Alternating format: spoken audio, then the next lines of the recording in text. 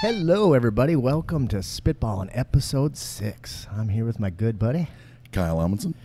And he is hungover as fuck today. Oh, man. You know, there's plenty of good reasons that I don't drink much. And yeah, in the fucking hangovers, I have to remember this. This shit's going to be burned into my brain, hopefully, so I just remember not to get drunk like that. And I didn't even really burn it down, man. It was, pretty low key. I think I was home at like midnight. But I am just a big piece of shit today. And it's fuck. I fucking hate being hungover. I'm so fucking hungover. I don't even want to go to the bathroom because I'm afraid I'm gonna piss on myself. I mean, it's bad. I hear ya. Yeah, I am not hungover. I feel fantastic. Well, fuck you then. You're getting old when you're in bed by midnight, and you have like the hangover of the century. Oh God, I can tell though this is gonna be like a one-day one. For a while there, like when I still drank a little bit more, I was getting those like 2 or 3 day hangovers, which, whatever. When you're in your 20s, awesome, good for you. Get fucked up, because when you hit your 30 and you're like, oh shit, you're getting in your 30s and you got like the 2 day hangovers and stuff, then and it doesn't get any fucking better from there unless you're like a seasoned pro, but fuck yeah, miserable. I remember back in the day when I was training at the Warriors Alliance. I always had to run a Saturday morning class or noon. I think it was at noon, and I remember I got wrecked one night, and I was like, okay, guys, today we're going to work on how to do jiu-jitsu with a really bad hangover. And I was like, the key is to not move your head very much. And I was like... and don't fucking touch me. Right. And could we turn the lights down and everybody just be very fucking quiet? So we got some headsets today. This is an interesting process that we've gone through. We've had a couple of equipment changes, but the last episode, if you watched it, was awesome. It was hilarious. PJ was fantastic. It was such a good time. It was probably one of the most fun 3 hours I've had in forever. When I was like working on putting the episode together that night, and I was like, what the fuck is going on? My ribs or my belly hurt because I was laughing so hard. But it was an awesome episode. But there was some technical issues, mostly just your big head not getting close enough to the microphone. Yeah, this is probably going to help because I can hear myself. I like it already.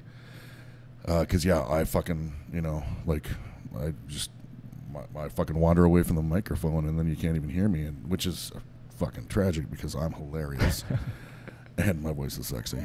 So, your voice is sexy. Yeah, I'm going to try not to get a roster in this one. So I went try all you want. I went up to Zorba's on Friday night and to see you, and you weren't there yet. But I got recognized. Absolutely. And it was, I tell you, I walked in and I was actually looking for a toothpick because after I ate some pizza, I had to have a toothpick, and I went up to the bartender and I said, hey, do you, and before I could even get it out, she goes, you're the podcast guy. And I was like, yes, I am. And like, I was just like, my dear friend 9. And I love you, sweetheart. I was just hovering out of the bar. I was so high. It was just great. I got my toothpick though, so that was cool. And then on Thursday, I got the opportunity to go up to the Headwaters, to PJ's place. Just north of Hackensack, and dude, it is fucking amazing. The food was fantastic. I mean, top notch, but the place itself is just gorgeous, overlooking the water. I mean, it is a fantastic spot. And then we were talking about always like coming up with ideas for podcasts or talking stuff you want to talk about on the podcast. And I was talking with Meta about something, and I'm like, God damn it, I got to remember to talk about this on the podcast. And she's like, oh, here, take a note on my phone. And I was like, oh, and then I was like, oh, here, I'll tell you what. So I just recorded myself a little message and on her phone and sent it to myself because I don't know how to do anything. So I was just going to play it here.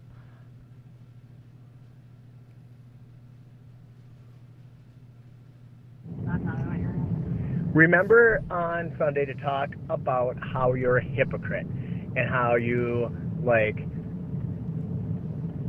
kind of accept that about yourself, how, like, you totally think that, like, cesarean section is undermining the strength of the human race, and yet both your children were born by cesarean section, and you would kill an entire village to protect them. Also, about how, like, you don't like words, like you don't like the word bitch, and yet you continually refer to people as bitches, like in the last episode when you were talking to PJ about how you liked his fucking stroganoff, and you were like, bitches at the bar were eating my shit. Like, those are words you don't like saying, but you fucking say them because you're a fucking hypocrite. You're an asshole. Knock it off, bitch.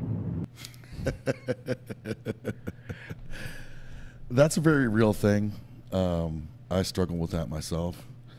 I even meant to say something about that, because I fucking, I'm always pontificating about shit, like when we talked about like Pride Month,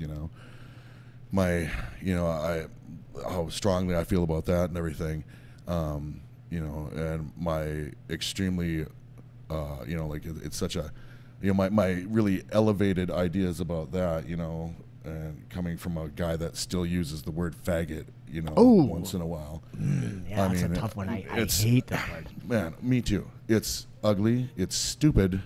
It's disrespectful, and it's, of course, if I use it, that means like my blood's probably up and I'm trying to provoke someone, right. I don't, I'd never use it to refer to, a homosexual. But if I think that person, if I'm like, basically, if it was someone that I thought was going to be really offended by it, then I would, then I might use it. And yeah, I hate that word. I can hate that word. And yet you find it, yeah. And I do not like that word either. Yeah, it's a really tough one to take words out of your, vocabulary that you don't like. And bitches is one that it's just a completely negative word, and I don't like using it, and I find myself using it quite often, too often. So, but Meta called me on it, and I was like, I didn't say that. And, there's one thing that kind of sucks about doing a podcast that's, 3-ish hours long every week. Your girlfriend can fucking sing you on shit that you say, and like there's a record of it. I can't argue. So she like pulls it up and plays it for me, and I'm like, oh god damn it, I did refer to bitches. And not only did I refer to them as bitches, then I said, it was Brandy wrote. She was the only one who got to eat my food. So I was calling her a bitch, like, specifically, and Brandy is such an awesome person. So it just seems like a bullshit thing. And I think, especially with our guest today, we're gonna have Ace Collie on, and I don't know Ace at all. But what I know of him is that he's cool. He works at a reservation, and he's a man of color. And that's about the extent of my information. You'll enjoy him. He's awesome. Good. We've been friends for a long time, but we'll get into all that. Before I forget, let's get this out of the way. I have something for you. Oh. I've had this since October.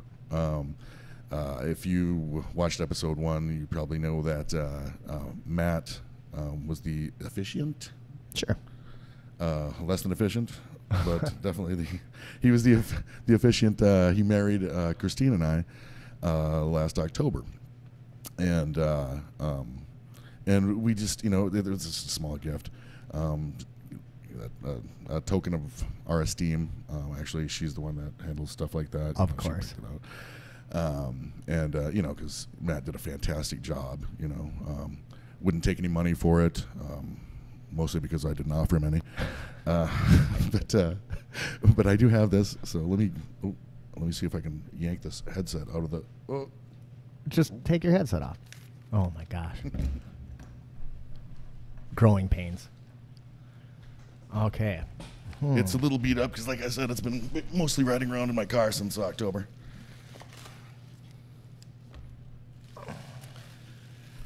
Oh, look at this. It's a Yeti coffee cup. You know, Very, very nice. Christine's a coffee drinker too. You know, so Yeah, these are badass. Yeah. And they're really expensive. Yeah. Yeah. Well, thank you. You Thank you know, very much. Well, I just decided to do it on here so Christine could see, you know, so because she's in Cape Cod right now with her family, her Boston fam. They go to Cape Cod every year. Yeah, I saw that she named her dinner. She got a big that big old lobster. Big lobster, and she named it. And I thought that was pretty funny. She cracks me up. She's good shit. Oh, she is wonderful. And that's actually, this is Flat Kyle. She forgot Flat Kyle this time. She took it with her last time, and had great pictures. Well, the week that they always go. So Provincetown is the town they stay right by, and I was supposed to initially go with her last year. I have not made the trip yet, but and she was like, yeah, she's like, it'll be fun. It's Bear Week in Provincetown, and I'm like, oh, bears are awesome. Like, do they have like a zoo in town or like what? And I'm like, or is it just like a bunch of burly gay men? That's what it wound up being. Yeah, you're shitting me. No, like these guys just like take over the town, and I'm like, awesome. Like how fun is that? Like, and so like she's got all the like Flat Kyle pictures with all these groups of dudes. And she's like, man, she's like, you were very popular. She's like, everybody wanted to know where real Kyle was because she mentioned in one of the pictures, she's like, yeah, they kept using the word yummy, and I'm like, oh, well, thank you, but yeah, so she's out there right now. One of these years, I am going to go out there, and well, hopefully next year, because I really enjoy her family, and and Bear Week sounds awesome. Man. You think I could just like come along in your luggage or something? Right, we can do a show from there. That would be great. We should. I think Bear Week sounds fantastic. I got the chaps for it and everything. I have a buddy. The assless chaps? Yes. They are assless. Fucking chaps are assless. That's why they're not pants. Yes, we've talked about this before. We have talked about this. I have a buddy that is gay, and I was talking to him about. I said, oh, am I a bear? Because I'm furry. And he's like, no, you're not nearly big enough. And I said, well then what am I? And he goes, you're an otter. And I was like, fuck yeah, Never dog. heard of that. I could totally be an otter. I don't know if he was making it up because I have mentioned it to a few other people who, are in that. I can't think of any word. Community. Community. There you go. Community. Good fucking word. Good word. Yeah. I was going to go with group, and I thought, God, maybe that's, I don't know, not inclusive. But, yeah, I don't know. They were like, I think he was just hitting on you. But I was like, that's fine with me. I hate it when gay guys don't think I'm attractive. It really bothers me. I'm bothered by that too. It cracks me up when dudes are like, well, it better not hit on me, and it's usually some greasy, like super unattractive dude that's so worried about being hit on. I actually when I lived in St. Paul, I was the only straight guy in the house. For a while I was the only guy. I was the only white guy for a while. I was the only straight dude. And finally, like, I had to ask my roommate Tiana, she kind of ran the house. I was like, how come none of your friends ever hit on me? Am I not pretty? And she's like, oh no, honey. She's like, you're pretty. I was young then. I was a much better looking man.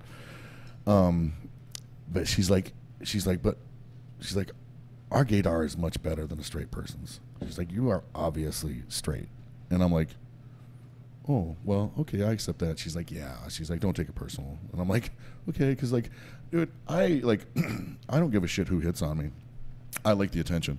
Right. Like if your dog comes to my leg, I'm grateful for the attention. I mean, I'm an attention whore, big time. Everybody knows that about me. But yeah, I appreciate it. It doesn't happen very fucking often. It seems weird to me that I don't get offended if a girl doesn't think that I'm attractive. I mean, I'm like, man, whatever. Well, to each their own. I fucking know I'm attractive, so whatever. I mean, bitch is blind. See, I did it again. I couldn't come up with another word. But, I mean, it was just for the alliteration. I did that only for the alliteration. It's the only reason.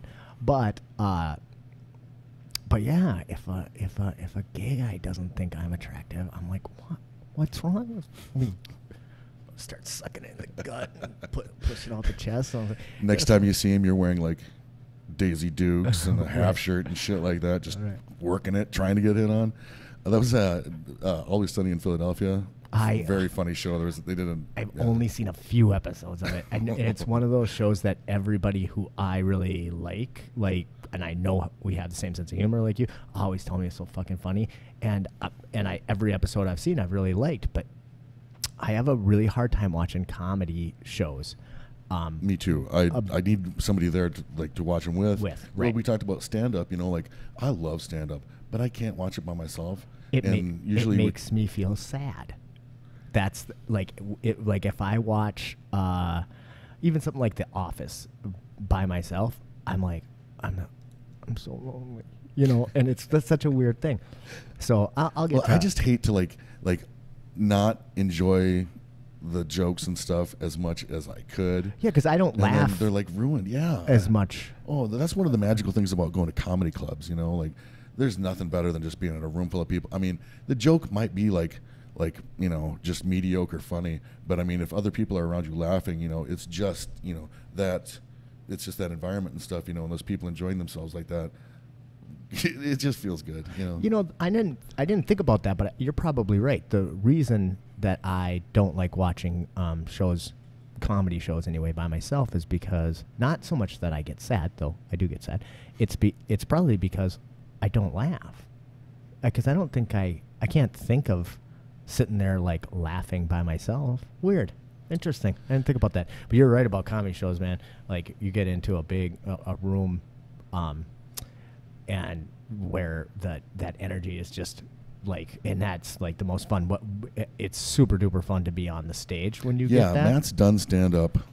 I could never do stand up. I don't believe that. I think you could do fantastic at stand up. I think you're hilarious on here, and most of the people. I agree, but well, maybe we have to do a duo. Well, we are going to do not stand up. We kind of do. This kind of is stand up, but there is a plan in the works. And I don't want to reveal anything, but there's a plan in the works that Meta talked to you about apparently.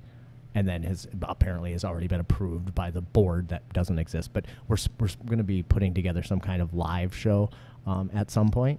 Yeah, she mentioned that, and she, which I mean, whatever. I'm down for anything. I mean, we could, I was, we talked about doing the show live initially, but I was so I had reservations because I thought we were going to have to do a lot of editing. And by we, I mean Matt, because I don't, I'm a goddamn idiot when it comes to all things technical. Like, I can't even program my VCR. Old man joke. But we don't.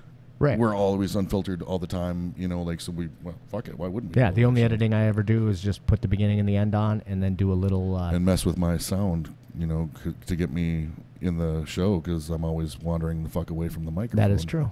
So now we got headsets. Yeah, it's going to be fun. We haven't got a venue set up or anything like that, but... we're gonna actually have like people there, like an audience, and they're gonna interact and ask questions. I thought you knew all about this because she told me like you and her had talked about it in depth, and it was all worked out. So I was like, hey, I'll do whatever Kyle tells me to do because I'm afraid. She mentioned it, and it's a great idea. I think it'd be super fun. Yeah, absolutely. Yeah. And I don't have any reservations about being live. I think we're fucking funny, and if people don't, I don't really care. So, right. Yeah. But yeah, I have done. Why the fuck are you watching the show? I have done stand up probably about a dozen times, and with mixed success. But there was one night where I opened for a guy who was the runner-up on Last Comic Standing, and I can't remember his name, but he was really funny. But it was a huge crowd. It was in the basement of the old iron rail. Oh, yeah. And it was packed. There was I don't even know, close to 400 people there. And And that would be, I think that's the only night I could say where I killed. And people were laughing, like, like convulsively laughing. And Awesome. that was fun. That was super fun. Cool.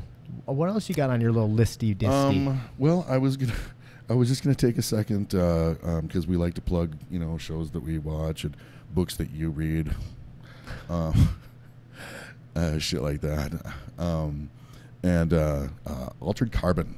Oh yeah. Today's nerd shirt. Fucking amazing. Again, you've read the books. Yeah, they're I have awesome. not read the books. But was it Netflix? Yeah, it's Netflix. Yeah, I think it's Netflix. One and out, I guess the show is. But it's got one season. But it's fucking amazing. It is really neat, and it gets really into some class issues. I don't want to wreck the premise of the show because just the premise is really interesting. But there's some definite it's near future, and there's some real. Well, it's actually not that near future, but there's some real class divides, and it really tackles some interesting issues. Also, have you ever seen the Netflix original movie Bright?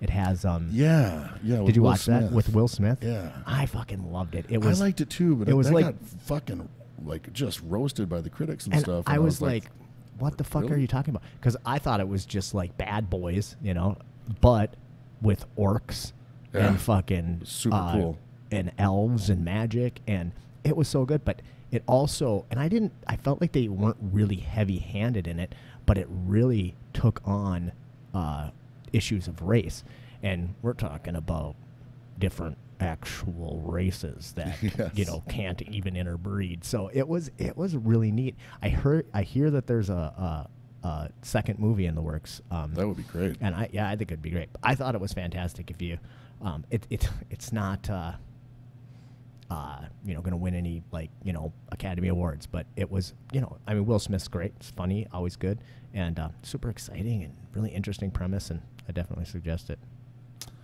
All right. Well, should we take a quick break? Let's take a quick break. We'll get Ace in here, and we'll talk him up. All right. Fantastic. Rock on. All right. See you in a See you in a minute.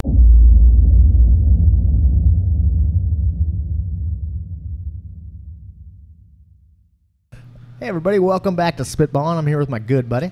Kyle Amundsen. And today in the house, we have Ace Collie. How you doing, Ace? Good. Good, man. So, like we were saying before, I don't know anything about you. What's your deal?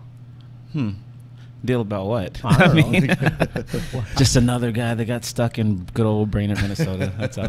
Well, that's a good place to start. Why the fuck would you choose to live in Brainerd, Minnesota? It was so random. It's kind of funny because I bartend and I tell guys all the time, they're like, "Where you from? You're not from around here, are you?" I'm like, "Nah, I'm from Miami," and they're like, "Miami?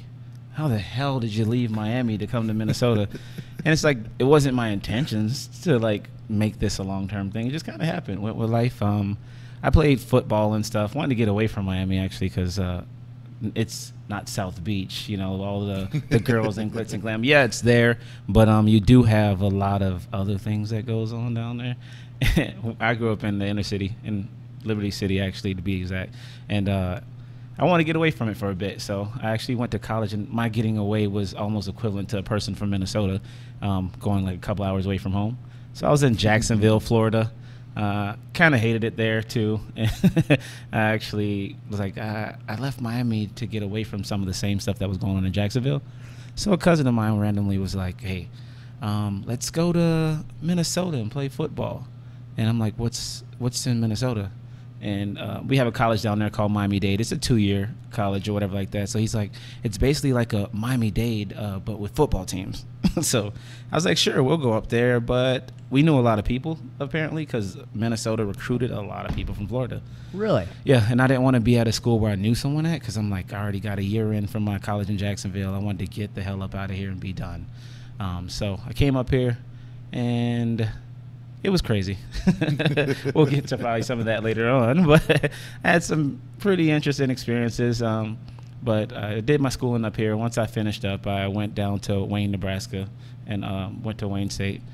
Came back here, found a job right away. It was much easier. I knew a lot of people, had a lot of connections. So now I'm living in good old Brainerd. So you went.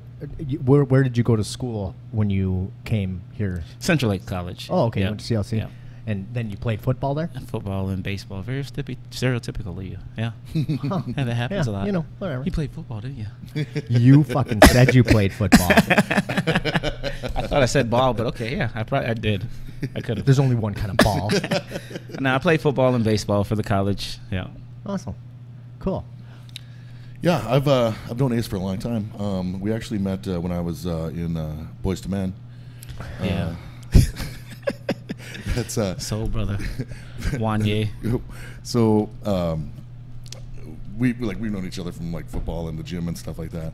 And a friend of mine, my friend Trina, my lifelong friend, she got a hold of me one time and on Facebook, and she's like, man, she's like, I can't fucking. She watches. She was talking about the show Dancing with the Stars.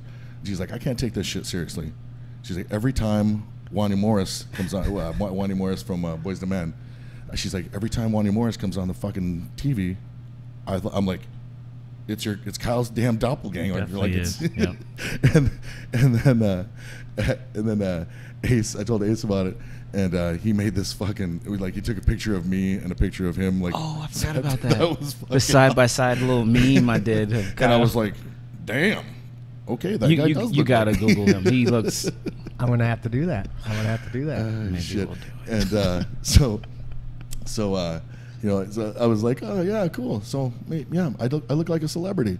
The reason I bring that up is because apparently Ace looks like a lot of celebrities. Oh man, don't Well. get me started with that. Ace looks like, oh my God. Let's show it to the camera. That's.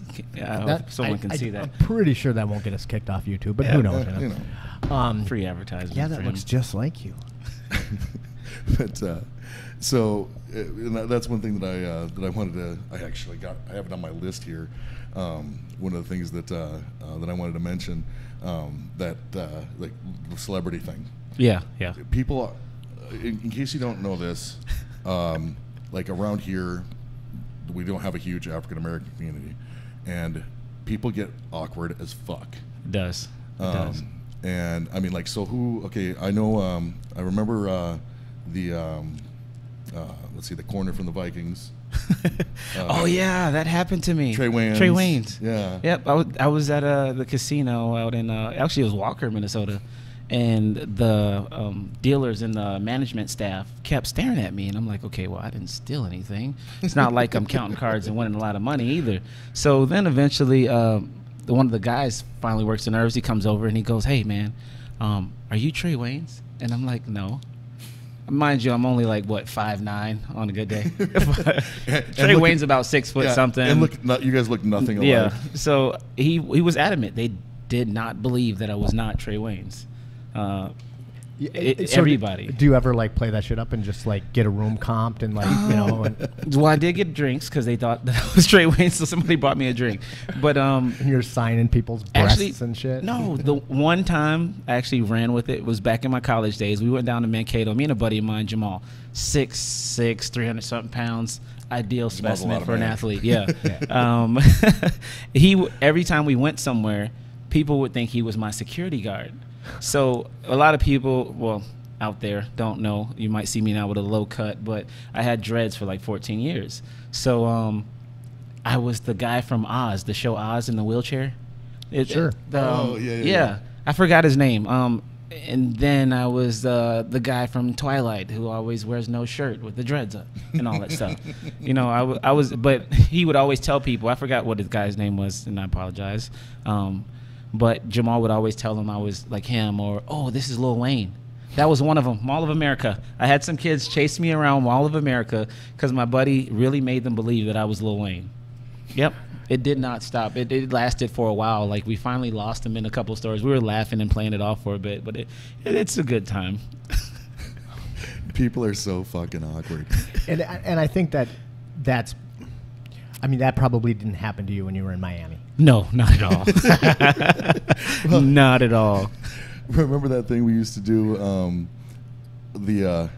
Hey, get your own black friends. Oh, this was beautiful. So for a while, Kyle, he's been trying to get me to work at his job, but he sees things that goes on. So Kyle's like, man, Ace, I don't understand how you don't get in more fights here at this place. He was like, I see the stuff you go through and what people come up to you and say. And I was like, yeah, it's really crazy and ridiculous because you always get people that have these dumb things to say. Now, I joke about my blackness. I'm black. That's okay. It's, but you get people that come up to you and say stupid shit, and it's just like what? Like what? I mean, stupid shit? like usually like pretty, I mean, they mean well. Yeah, they're just awkward. Oh, well, when I have my hair, some guys would just come up to me and like touch my hair. Well, that's pretty. God. Like, come on, like I don't know you. I don't want you just rubbing your hands through my hair, or then they'll pat you on the back and same the lookalike stuff, or it was just always some craziness. So Kyle and I, we all went out one day and we were drinking at his job, and it was hilarious. This guy comes up to us. He keeps talking to us and telling us what we look like, and then you get all the bro, dude, I'm down, all that stuff, and it's like, come on, like I like Kyle. He doesn't do all that stuff. I love people for who you are. You don't have to pretend to be something or pretend to be a certain like specific what you think the ideal culture is like. Being black, not everybody says bro and dude and all that stuff, but you get all that crazy stuff. And then so the guy came up to us, he was talking, I can't remember exactly what he was saying, but it got pretty interesting. So Kyle, being Kyle, he comes up to the guy and he said that he was like, next guy comes up to you guys, I'm gonna make them leave, because he was like, this is ridiculous. And it kept happening. It happens all night long when we go out. Me, I have dreads, my other buddy has dreads, so people just coming up to us, talking to us, and then it's like, oh, get out there and show those white boys how to dance. I think that's what one of the things he was saying, because there was some music coming on and you got chicks dancing and we're people watching, of course. It's funny. So he's like, oh, get out there and show those white boys how to dance. It's like, nah, we're cool. We don't want to dance. And he was like, come on, man, show them out. So then Kyle comes, save the day. He goes, I got to do this with a straight face, because he did it with a straight face. And Kyle's a big dude, so it was even more funny. So he comes up to the guy and says, you know what? These are my black friends. He was like, you think I went all the way to the hood to go find these motherfuckers just for you to come in and try to take them away? Go find your own black friends. The look on this guy's face was hilarious. He was, needless to say, scared as shit. He goes, my bad, man, and walks away. So that kind of became like a reocurring thing, like our buddy Cash, like we did that a couple of times. I know Cash. Too. Yeah, he'd be like, Kyle, I need you. Yeah. So whenever we're out, he knows. Hey, Kyle, give him a little signal, come over. Oh shit. Yeah, but so when I had dreads, it was always like lookalikes, and now I have my hair cut, and you remind me of Kevin Hart, that one comedian, and I'm like, we look nothing alike. Not even a fucking little. Yeah. And then my beard, my barber shaved my beard a little lower than I wanted. I love my barber, but that was his one mistake. He messed up. But it was James Harden. That was the main thing that I had for a long time when I cut it. James Harden. Oh man, is that James Harden? Are you James Harden? It's like, no. Yeah. That dude's a foot taller, like a foot taller. Yeah, like the only thing I ever get confused for is the dude, the Never Nude dude from I never watched the show Arrested Development. You ever watch Arrested Development? No. Oh no. Fuck, I can't remember the guy's name, but he's not cool. He's fucking not cool at all. And they're like, "Are you that? You look so. That's like your doppelganger." I'm like, that guy is a fucking dork. Awesome. Yeah, I don't know any of my celebrity lookalikes personally, but I mean, I wish I had their salaries. That's all I can say, pretty much. Right. You could just stop somewhere and pick up one of their checks. It's fucking crazy. So one thing I wanted to ask you about, we haven't talked about this in a while. So you're into, like you're always dressed well and shit. You're into fashion. Yep. Is that still something that is in the cards for you? Like, yeah, that's definitely something I still want to do. So you're black and gay? No, Hey, that happened once. I guess you can't be a black man and look great without being gay.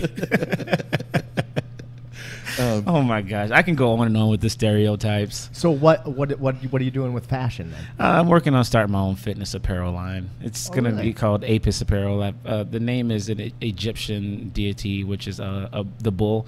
If you ever see like the bull depicted with the little sun between the horns, that's the Apis bull, and it symbolizes strength. And I already have a logo. I should have brought a hat. I usually wear a hat, but I just got this fresh haircut, so Looks wonderful. no. But I kind of took a route of, I wanted to take some time because I really wanted to learn everything I can about the industry, what fabrics I like most. I wanted to know what print was best because there's different graphic screen print. You can they have direct to garment machines. It's a ton about the whole industry that one could learn. So I took some time to really get in tune with a lot of the logistics behind the whole business, because when I go in, I wanted to set myself up for more success, and I didn't want to be able to be screwed over. Because Right. you know, you go to some print shops and it's like, oh yeah, this is what we do, and it's like it might not be the ideal stuff for what you're trying to do or what you envision. And I kind of had that snag at first. I got some hats made and found out the company later on didn't do independent labels the hard way, and even though we talked about it. So then I had to go print and put labels in the hats myself. Huh. So and you kind of want a one-stop shop, you know, because So have you actually started the clothing line? I've done samples, which only I wear, and then I have some hats made. I've given them out to like family members and friends and stuff like that, but I haven't got there. My plan is within a year from now, I definitely want to get something going. My biggest thing was I was doing it all by myself. No loans, no partners or nothing like that. It's kind of tough to get people believing in something that you believe in. Right. And it was just it was something I've always wanted to do. I always wanted to do fashion or some type of like clothing line when I was in high school and stuff, because, you know, I won best dressed in school. I always was big into like the trends. And in Miami, you have to dress really good. I know you see the scene on the movies. It's all about that stuff. Huh. So I kind of got into it, and I thought it was really something that I was interested in.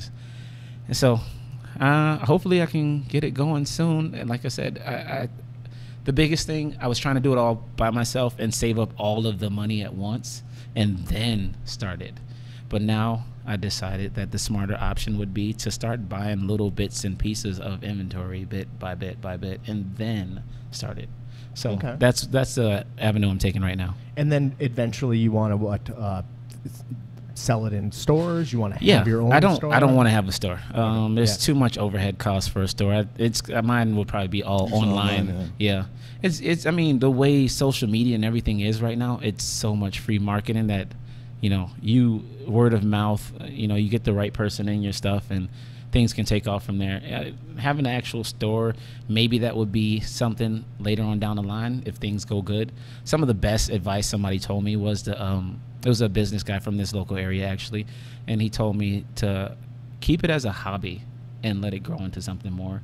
You know, too many people go head first and then quit their jobs and try to live off of that business that you're starting, and that's some of the reason why some of them fail, because you can't sustain that lifestyle that you have to live and keep up with inventory, and you start not seeing your profits as much. So Right. Yeah. That's very true. Yeah.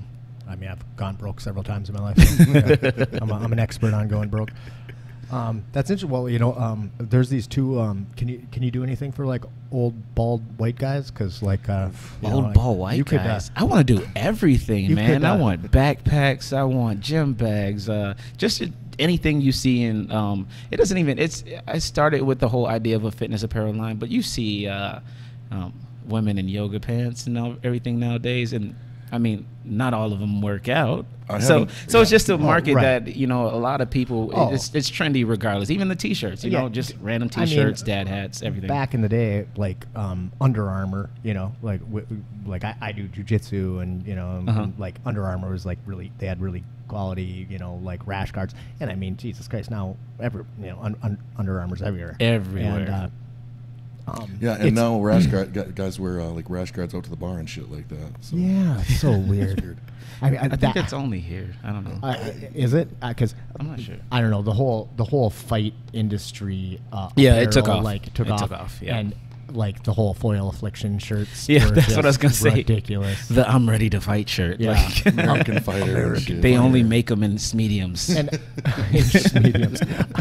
I used to wear gym shirts and fight shirts all the time, but like Brock would give me,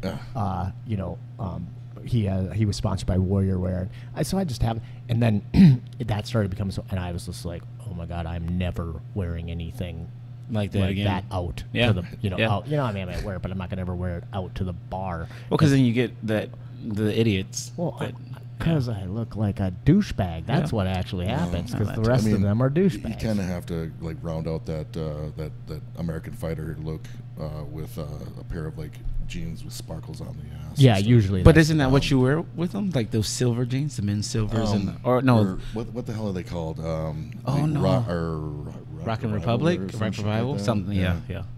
But You don't have a pair, so you didn't complete your look. Okay, so You didn't complete your look. That was. a I'm not problem. even I'm not even fashionable enough to dress like a douchebag. Like I am like the opposite of. I mean, shorts, sandals, t-shirt. It's like the fucking uniform. Although I do have like that whole like you mentioned fabrics. Like I am ridiculous about t-shirts. Got to be cotton poly blend. Yep. So I am so unfashionable that I was getting jealous of Kyle's awesome fucking t-shirt collection because every week, yeah. every week he wears a new cool t-shirt. Yeah. And I was like, and so I last week, I think it was last week, I stole one of my son's t-shirts, like a Star Wars t-shirt that was pretty cool, and I was like, You wore it to impress Kyle. Well, I'm not. I just didn't want. Anyway, so I was bitching about this to my girlfriend, and I said I gotta go like clothes shopping, and I don't go clothes shopping, right? But I gotta go clothes shopping. I gotta get some fucking t-shirts, so I can so I have cool t-shirts too, because Kyle's got cool t-shirts, and I don't have any cool t-shirts. And she's like, well, I'll get you t-shirts. Oh. And I said, job filled. Did it work out? You provide the t-shirt and I will wear it. And this morning she drops off this fucking t-shirt. Oh, so that's the story of the shirt. And I was like, I'm going on there with a black guy, right? And she's like, yeah. And I was like, oh, great. Thanks for making that fucking uncomfortable. And I was, and she's like, well, you don't have to wear it. And I was like, well, I gave you the job of getting me the t-shirts. I'm not going to not then wear the t-shirt. So I'll just go be uncomfortable. There's nothing uncomfortable about that. There's zero chance I would have wore this t-shirt of my own free will. See, so then the question is, what made her buy that shirt for you? Did she know that you were going to be on? She owns. It was her shirt. I mean, she had the shirt and gave it to me. So, and her brother's black. So like, and I don't even know if that's why she bought the fucking t-shirt. But like, it was just her statement, and I think that it's a totally cool statement, and I do think that people's fear of black men is irrational. Well, it's just fear, period. It's just so Right. the ignorance behind it. That's pretty much what it comes down to. A lot of people are if you're scared of things you don't know, you have that factor, and that's just, it comes with the territory.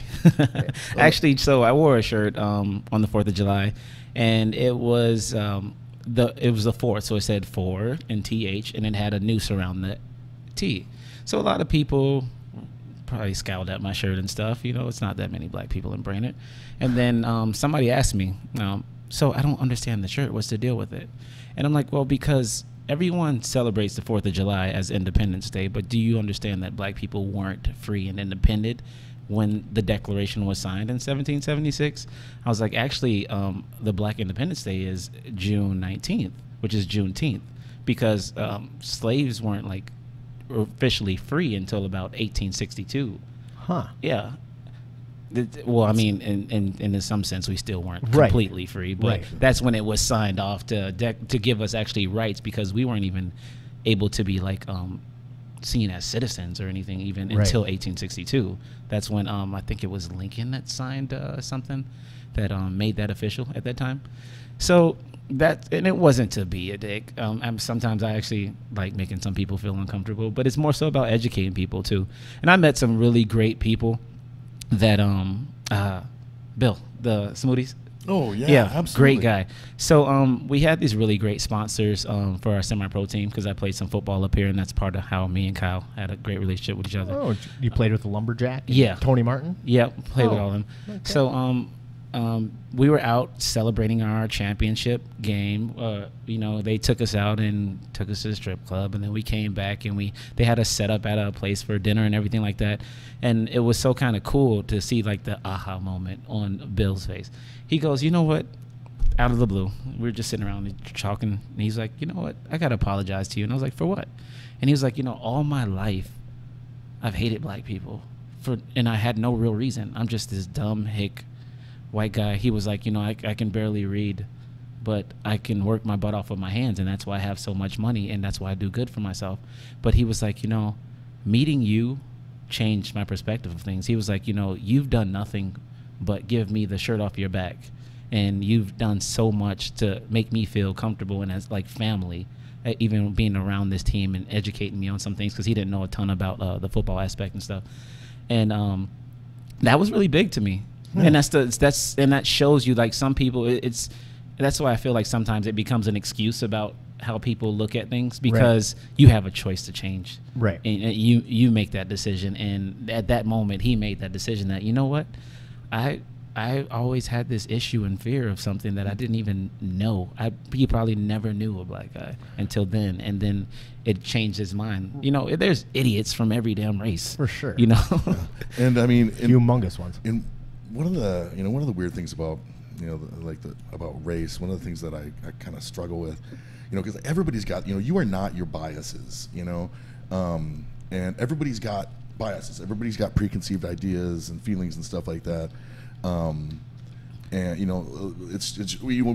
we've all got our different stuff. Mine just fall differently than a lot of other people's.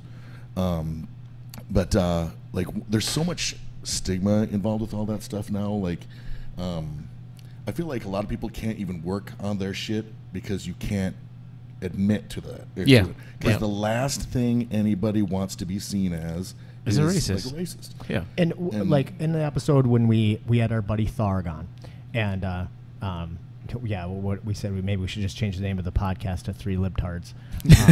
But both Kyle and Tharg and myself are pretty liberal. But I don't know exactly how we got into it, but both Kyle and Tharg were talking about how they used to kind of be fucking bigots and you grow up around here, and I mean, it's you have to have, like, you grow up a certain way and without much exposure, but then, like, I think it's much more telling, like, what happens to you after you get out in the real world, and meet some people and stuff. Like, okay, then, like, what are you gonna do with it? Like, are you still gonna be that guy? Are you still gonna think that way? Like, okay, well. And I was wondering, because I was born in St. Louis Park. Okay. And I only was there until I was 4, and then we moved to a tiny little town on a farm, and I don't think I saw another black person until I moved to Brainerd, and there was like 2. You know what I mean? Yeah. So, but I never. Now, that is not to say that I have never had a racist or bigoted thought, but I also didn't have like this kind of preconceived ideas. idea. I mean, like I was like, I didn't get freaked out, about it, and I wonder if that just had to do with exposure. I mean, like we it could. I just don't know, because you grew up in a more diverse area. Yeah. Well, I didn't really grow up though. Just was exposed to it at a young age, and it just wasn't weird to me. Maybe because your parents didn't make it weird. No, though. my mom Maybe was a they total were. bigot. Oh. Yeah. I mean, sometimes that happens. Just be real. Yeah, sometimes that happens though. But yeah, it's a lot of crazy notions out there, because like even when I was playing football, I'd have some guys come up to me, and it's like sometimes all you can do is shake your head and laugh, but it's like, are you fucking serious?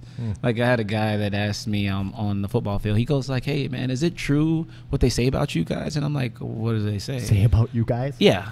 Like, yeah, you can who dance, guys? you got big dicks. Yeah, that, I mean, all that stuff, shit. all that. Yeah, he goes, yeah, do you guys really have like an extra tendon that makes you faster than the rest of us? That's like, holy shit.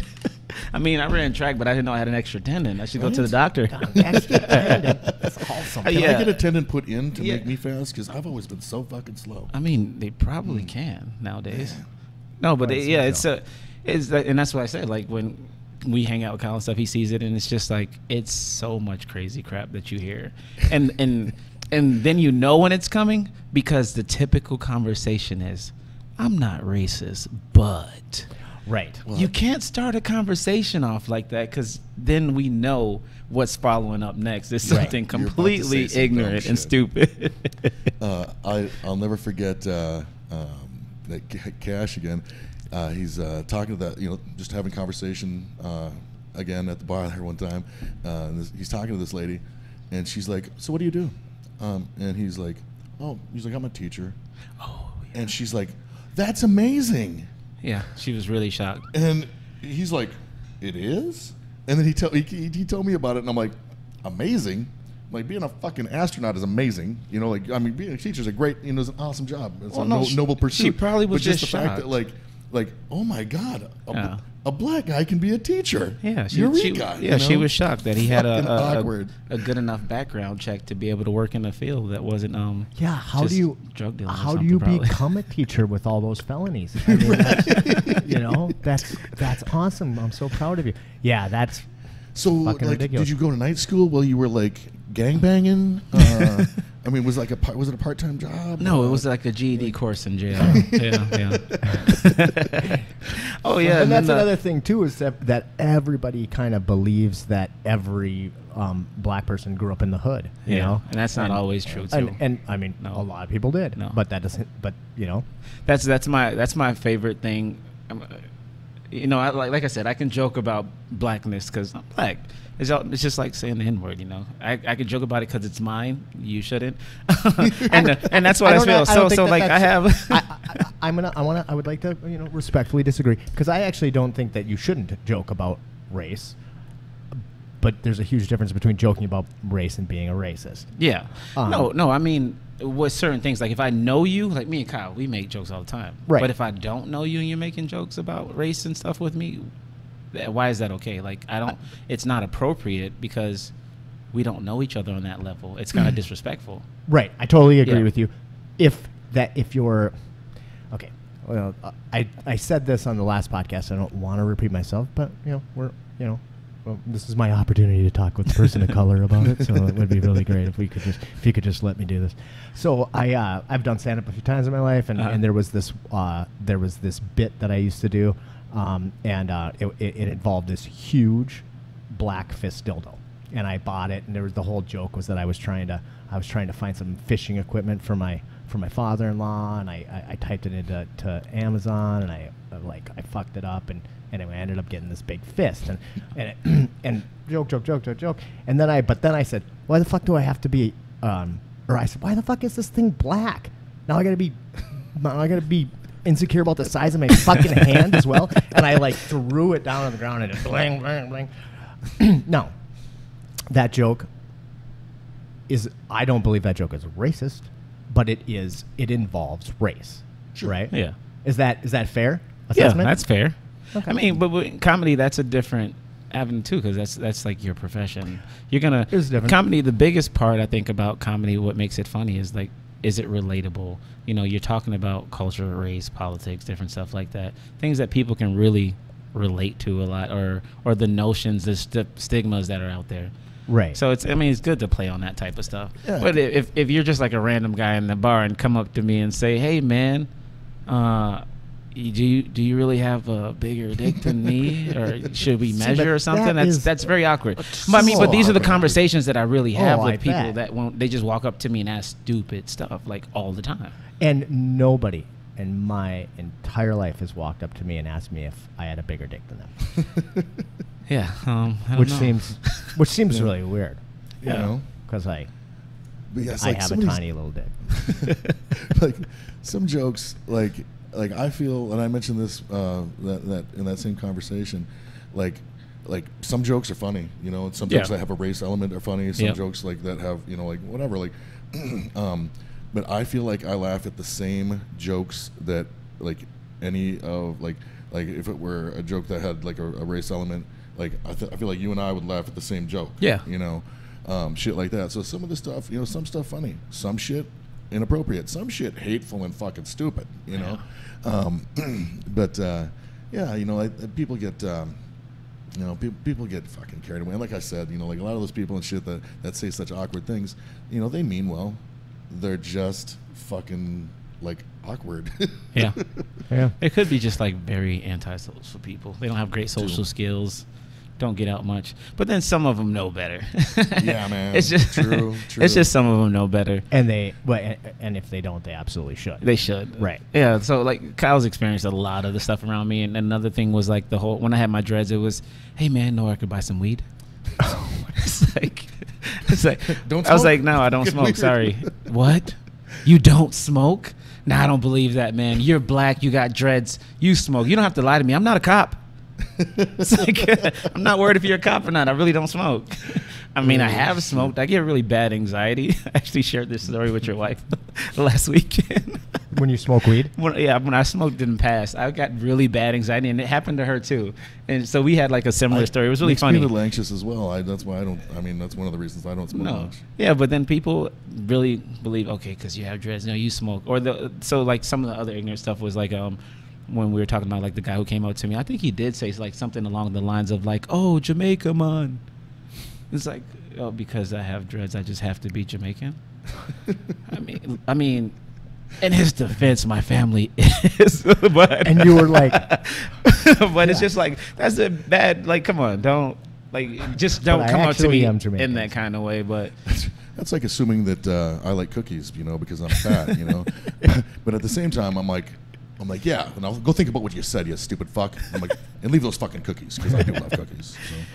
That's a big so like Jamaican jokes about making jokes about being black and stuff. So I was sitting at work. I used to teach, and now I work in like kind of a admin job. I deal with truancy and stuff. I work in Mille Lacs on the Indian reservation, tribal reservation, and so like you have staff members that, you know, they love their cookies and donuts and snacks, and like a lot of them love chocolate. So one of my jokes it was funny to see the lady's reaction. She goes, "Here, you want a piece of chocolate?" And I'm like, "No, I don't eat anything darker than me." Because it was dark chocolate, and it was just like the look on her face, and she goes, and then she laughs because she realizes that I was kidding. Like, you don't have to be uptight. It's okay. It's a joke. You can laugh. It's a joke. No, right. But I just thought about that when you start talking about sweets and stuff, and I just remember it was one of those moments. I like to mess with people at some moments, not all the time, but it's just sometimes you can tell if somebody's really uncomfortable and they start bringing that up, then I might kind of make it worse just to bother them. But no, it's so we kind of talked about we've always talked about racism. I talk about it with a lot of friends and stuff, and then it's just a lot of people, like I said, it's just they don't open their minds enough to really think about the other issues and stuff. Even when it comes to the political standpoint, and you talk about racism, if you really think about it, every politician has screwed us over. Whether you're Republican, whether you're Democratic, you know, at some point you didn't get everything you were promised. Right. Yeah. So like, why do we have to hate each other because you are this or you are that, or because you don't like this politician? And it just, I don't know. We just really need to open our minds and think about the bigger picture, you know. So you're a huge Trump supporter is what you're saying? Definitely not. Weird. Not saying I've hated every Republican. No, I mean, some of them probably have done some great things, but, you know, definitely not a supporter of him. He came in the game the whole wrong way. You can't just start a whole racially fused debate against LGBTQ or everybody else and the Mexicans. I love Hispanic people. I'm from Miami, Florida, you know. You have a big Hispanic culture down there. Yeah, and sure. They make great Cuban sandwiches for breakfast too. No, I mean, it's They don't just, all make sandwiches, Ace. That's pretty racist. Oh, no, they don't. Some of them are expected to make walls. You're right. They don't. Yeah. They're good masons. So we've talked a little bit about like the regular people being dumbasses, but I mean I can't imagine that you've lived in Minnesota this long and not experienced some actual like racial profiling. Oh yeah, all the time. So I mean, part of it, I used to have a Impala, Chevy Impala. It was tinted windows and stuff. So of course that's going to be a reason why a cop might pull you over. Apparently, if you're black. Do you have any idea how black you were going? Yeah, that's exactly what it is. So when I had my rims on my car, same tinted windows. I had 22-inch rims on it, and when I had my rims on, I got pulled over. Literally, it was every 2 to 3 weeks for one summer. It happened every 2 to 3 weeks. It was like, if it wasn't within that 2 to 3 week time frame, it was like, it's coming soon, and it always happened. I always got pulled over. And so finally I decided, I was like, I'm going to ask the next cop that pulls me over what's going on. And he goes, all my windows are down. So at this point, all you can see, it's like 70-some degrees out. It was a hot day. All my windows are down. All you can see is the back window tinted. And he pulls me over. It's like a 30-mile-per-hour road. He's sitting on the side of the road. He pulls me over, and I'm just like, what am I being stopped for? And he was like, oh, I can see you have tinted windows. I was like, really? Because all my windows are down. And he was like, well, I couldn't even see you in there. Maybe because you were leaning so far back while you were driving. I don't even drive with the lean. I don't drive with the lean. And it was like, it's broad daylight. It's 30-something. I'm going 30 miles per hour and coming up to you. You can see me. And he goes, I was like, tinted windows to me is just like such an excuse. It's just a probable cause ticket. Because why is my tints bothering you if it's not doing anything wrong to you? And he goes, well, I just pulled another guy over last week, and he for tinted windows and took him to jail. And I was like, you can't go to jail for tinted windows. Like, my mom's an officer in Miami. My aunt, I have a lot of family members that are officers, brothers in the Army, and aspirations to be MP. One's a sergeant. I know the law. You're not going to get over on me. So it's just a probable cause ticket. So I asked him, I was like, you can't go to jail for having tinted windows. He goes, well, it turns out he was a drug dealer and had $5,000 cash on him. I'm in a suit. I wear suits to work a lot. I'm in a suit with my work ID badge on from the school. I'm not a drug dealer. This is exactly what I tell him. I was like, I'm not a drug dealer. This is my badge for work. I was like, I work at a school. I just don't get it, though. And he was like, well, don't be like that. And I was like, be like what? I just asked you a question. Because I wanted to ask someone. I was like, the next cop stops me, I'm going to ask. And I mean, that's just one of many, like, straight up racist issues I've dealt with here, like, just blatantly.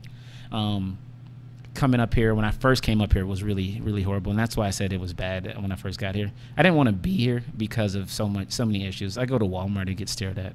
Right. Like, and then, no offense to the city of Pillager, but they were some of the most racist people I've ever seen or met. If you're from Pillager out there, I apologize. If you take that to heart, maybe you're one of them. But no, we went to a party back in my college days and hung out. Just party, we're cool. It's a bunch of football players, the teams, all guys, everybody from the team. And out of nowhere, it's, all you niggers leave. Yeah.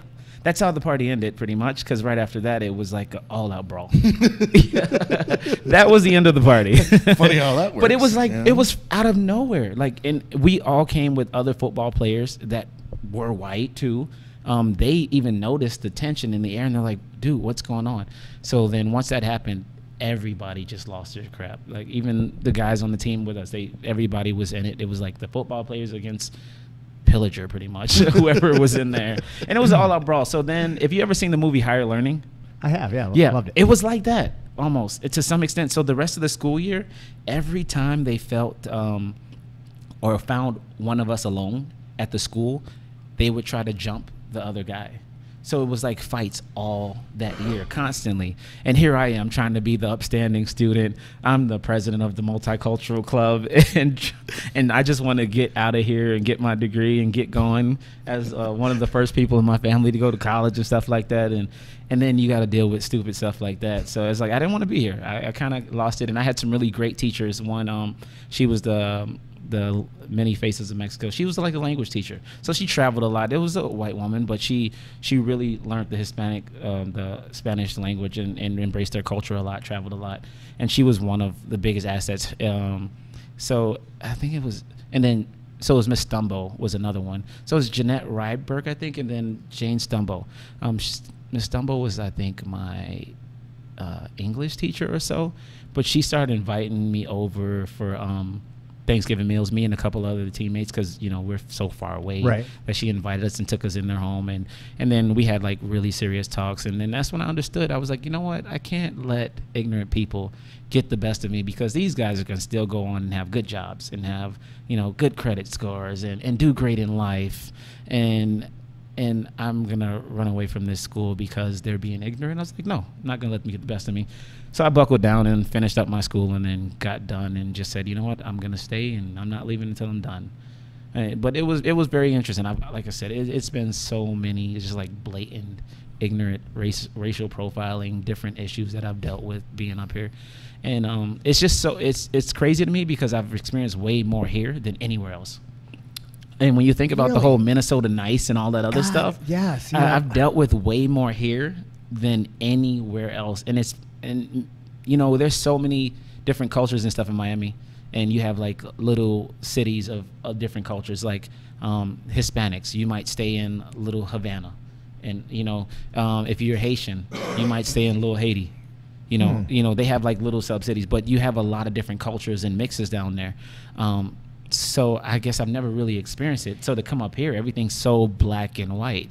Like the guys that come up to you and be like, oh no, I'm not racist. They'll say something ignorant and racist and then be like, oh no, I'm not racist. My cousin's black. That only tells me that your aunt had a phase in college where she liked black men. That doesn't tell me that you're not racist. That's all it tells me. People say that shit all the time. Like, I'm not racist. I have a black friend. Yeah. And then sometimes, that's like you not said, how it works. like you said, when you came here, and it's nothing wrong with it. Like when you came here, you said it was like 2 black people. That's another thing. Most of the, like, everybody didn't grow up in the hood and grew up. It's a difference. So most of the black men that are here have probably been adopted by white families, and they're pretty much white. They've embraced. That's all they know. They don't know the other side of like what some other people have experienced or what we've been through. So there's definitely a difference, and then you get people that use that as a crutch, as like, oh no, I have a black friend, I'm not racist, but your black friend doesn't experience or hasn't experienced the same stuff that we've experienced to some extent. So you would say that you've experienced more racism in Minnesota than you have in the South? Yes.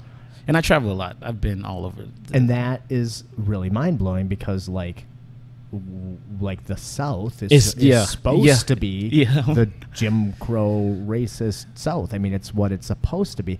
And Minnesotans are supposed to be genuinely very liberal, Yeah. I mean, we almost always like vote liberally as a state, obviously. Yeah. Not everybody in the state votes liberal, but as a state.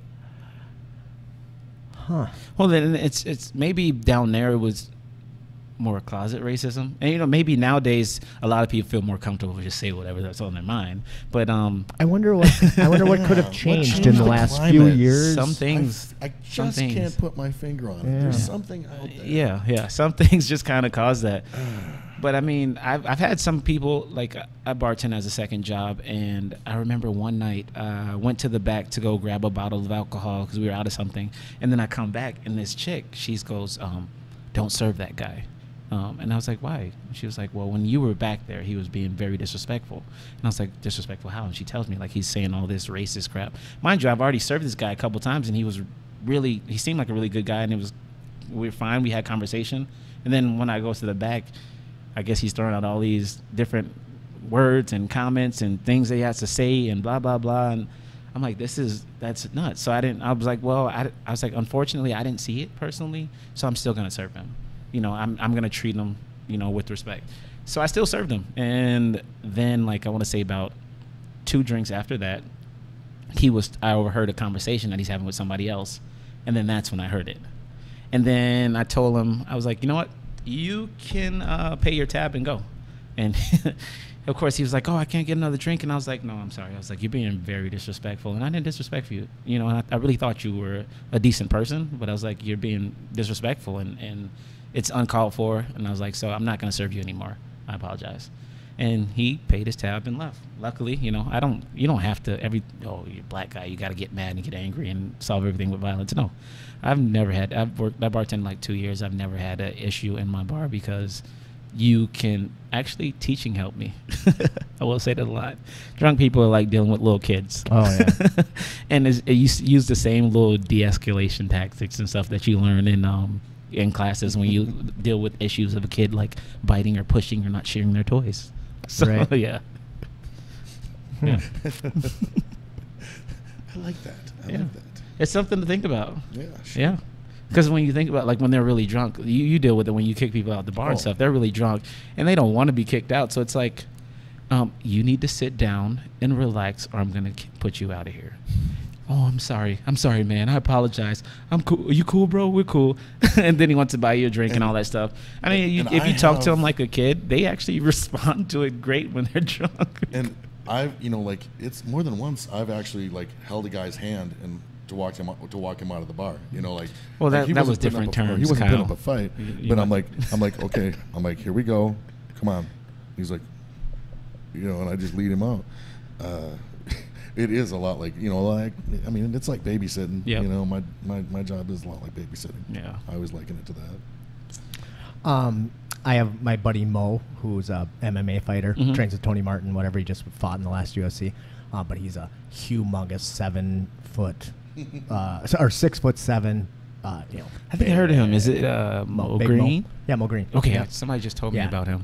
Super awesome guy, and I love him for multiple reasons. But one is that he he crochets. Oh, okay, cool. And his like, he's like the crochet boss. That's his like name, you know, which I think is just cool. And he's always just, you know, he's just cool about it. He's like crocheting, and they're like interviewing him, and he's like, I'm gonna have to put down my yarn and whoop some ass. Yeah, it's just awesome. But I have a sob, and it's a long sob story that we're not going to get into. But I have a sob, and I drove it down. A to sob story. Yeah. Well done, sir. Oh yeah, there's several written out off the. But I drove it down to the gym one day, and I pulled in, and I parked next to him, and he has a sob, and I was like, oh dude, I didn't know you had a sob. He goes, yeah, well, black guys can't drive sobs. And I was like, what are you talking about? He goes, I get fucking pulled over all the time. Yep. And he's like, how often do you get pulled over? I said, geez, dude, it's been years. That's and just he's like, Minnesota. I get pulled over all the time. Yeah. And I said, and he goes, and you know what the first thing they asked me? And I'm like, do you know why I pulled you over? Do you have He any drugs no, in the car? They asked me whose car. Oh, Are you damn. And I Whose was car are like, you driving? Whose car are you driving? I was like, that is such bullshit. Like, Yeah. that's such a fucking ridiculous question. Yeah. Right? Like, I've never been asked whose car I was driving. Oh. You know? Well, just be in the car with the right person. And they might ask you. We've joked about that many, many times. Like, you know, we'd go out and shit and be like, okay, well, you know, if we get pulled over, Kyle, you got this? I got this. Absolutely. You're the spokesperson. No, You need to have that white dude with to talk to the cops. Yeah, sometimes it's needed. I got pulled over once by the cops, and this, I didn't even have my rims or anything back then. I got pulled over once, and I was like, "What's going on?" He was like, "Well, we're looking for someone on a warrant, and you fit the description."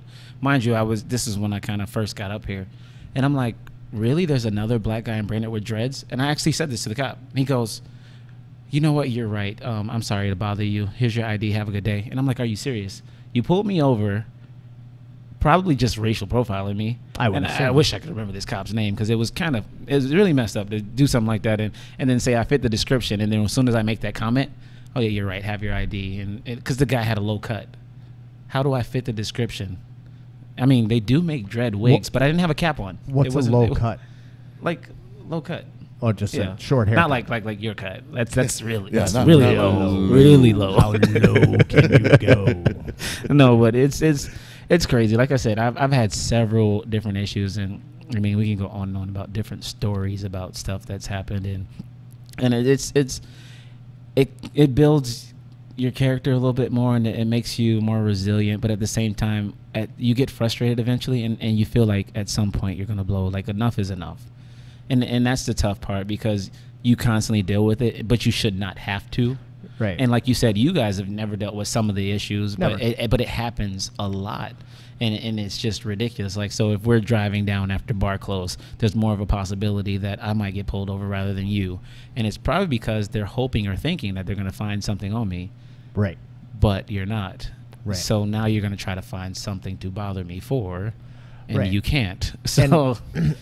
And you're absolutely right that, like, I've never had to experience that, and it's like, it's hard to relate to. Yeah. Yep. And like, And that's good you can say that too, because that's one of my big things too. You get people which you're genuine, like Kyle. Even we had talked I think before at some point, and it's hard to relate. You can empathize.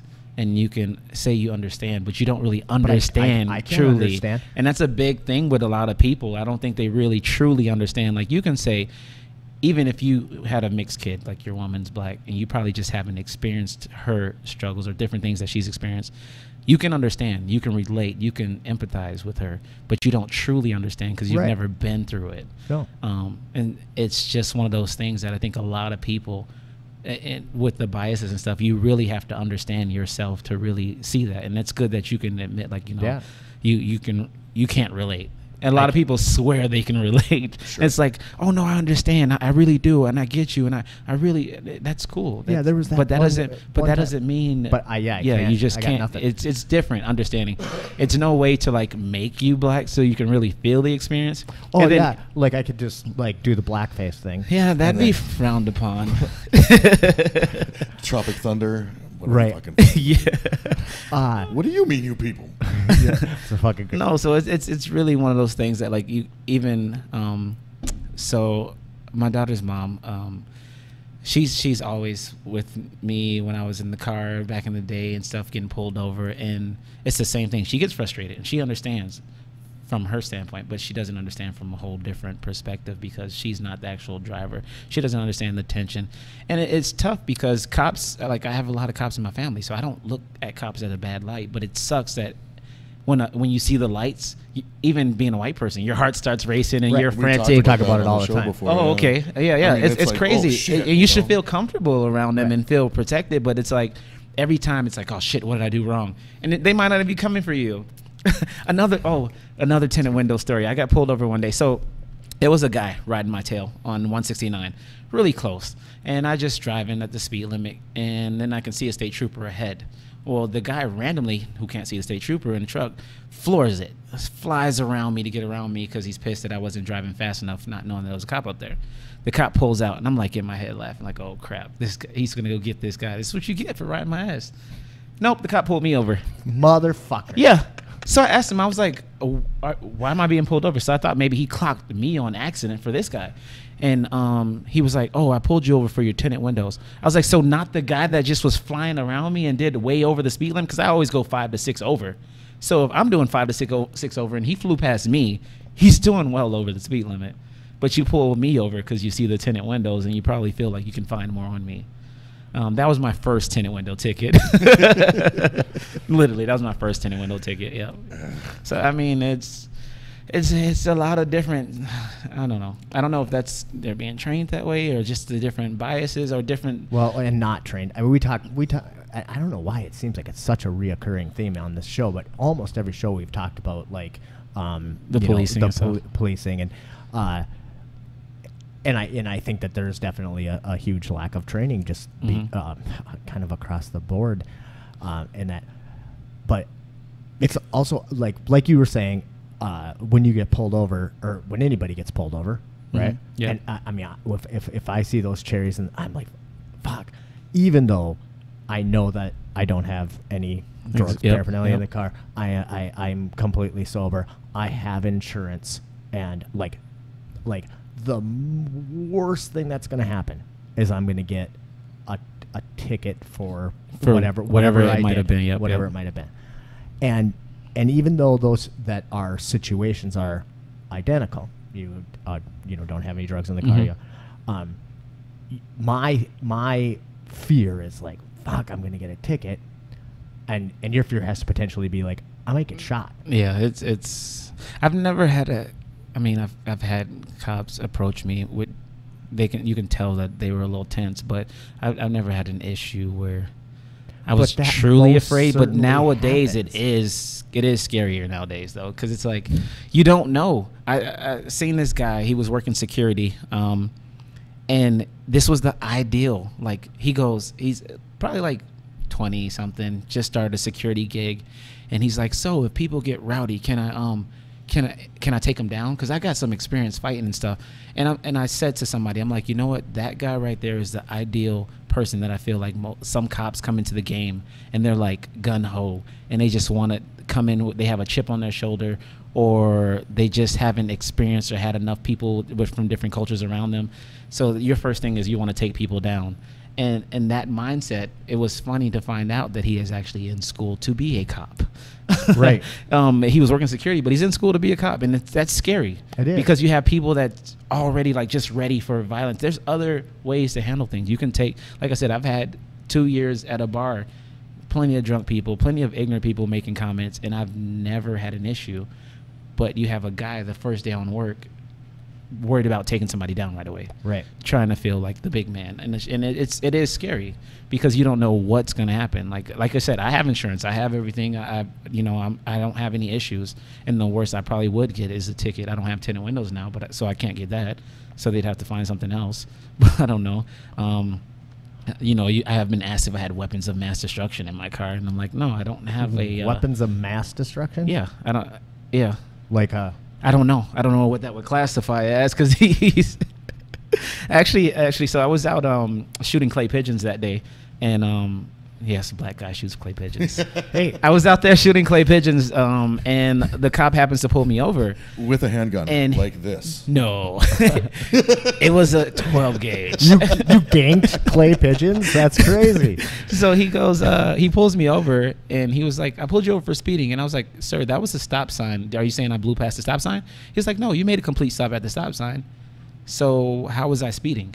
And he was like, well, do you have your license and stuff on you? I was like, yes. And he was like, do you have any weapons of mass destruction or anything in here? And I was like, no. And then later on, he comes and is like, oh, I'm going to have to ask you to get out the vehicle and searches the vehicle. He had no real reason to search the vehicle. So he searches the vehicle, and he sees my shotgun back there. It's in a case and everything. It's in the trunk and all that stuff. And he was like, I asked you if you had any weapons on you. I was like, no, you asked me if I had weapons of mass destruction. I was like, that's a shotgun that I own, and it's registered under my name. There should nothing be wrong with that. It is legally mine. It is being carried legally how it's supposed to be. Yeah. So it's, I don't know. I think sometimes they kind of get over and try to feel like it's not, I'm not saying all cops aren't bad. There's good people. That's just like any culture. Like we talk about, there's good people and there's bad people. There's good cops and there's bad cops. And it's a difference of if you're going to try to become a better one or try to learn anything. One of the best things that I would suggest, I don't know, I can make suggestions. Maybe next time they come knocking on my door getting for votes for sheriffs. But one of the best things that I can suggest was, I had this mental health training. It was really powerful, and it talked about like cultural biases and stuff, and they really went into depth about different biases for people. And a lot of people, a lot of white people walked out of the conference because they felt so uncomfortable from the conversations and discussions that was going on. And I think things like that need to be discussed even within certain job fields, maybe all job fields, just to get rid of those biases or understand your own biases, because you can't truly work on them if you want to work on them, or sometimes you don't really know because nobody's confronted you, nobody's addressed it. Maybe some of your friends are exactly the same. Right. The whole idea of being colorblind and like it's like But everybody's got Got their biases, shit, you yeah. know, like Of course. it's Yep. but it's up to you, like what are you gonna do with that, you know, like we all should be working on our shit, like unless you think you're fucking perfect, you know, like we all need to work on our shit. Yeah. and also not even if you like are not prejudiced against a group of people, Mhm. right? You still don't understand their experience. Absolutely. And Yeah. so if you don't understand somebody's experience, you can't know where they're coming from. Yeah. We talk about it with well, we have a little bit about about women, you know, and how we brought up the whole like dick pic thing on our first episode. I've been doing this very in-depth survey of women and how many dick pics they get, and it's fucking ridiculous. People send their dick pics all the time. I have female friends, and I hear the stories all the time. Dude, Yeah, and- it's crazy. And I'm just like, I'm not brave enough. Nope, couldn't do it.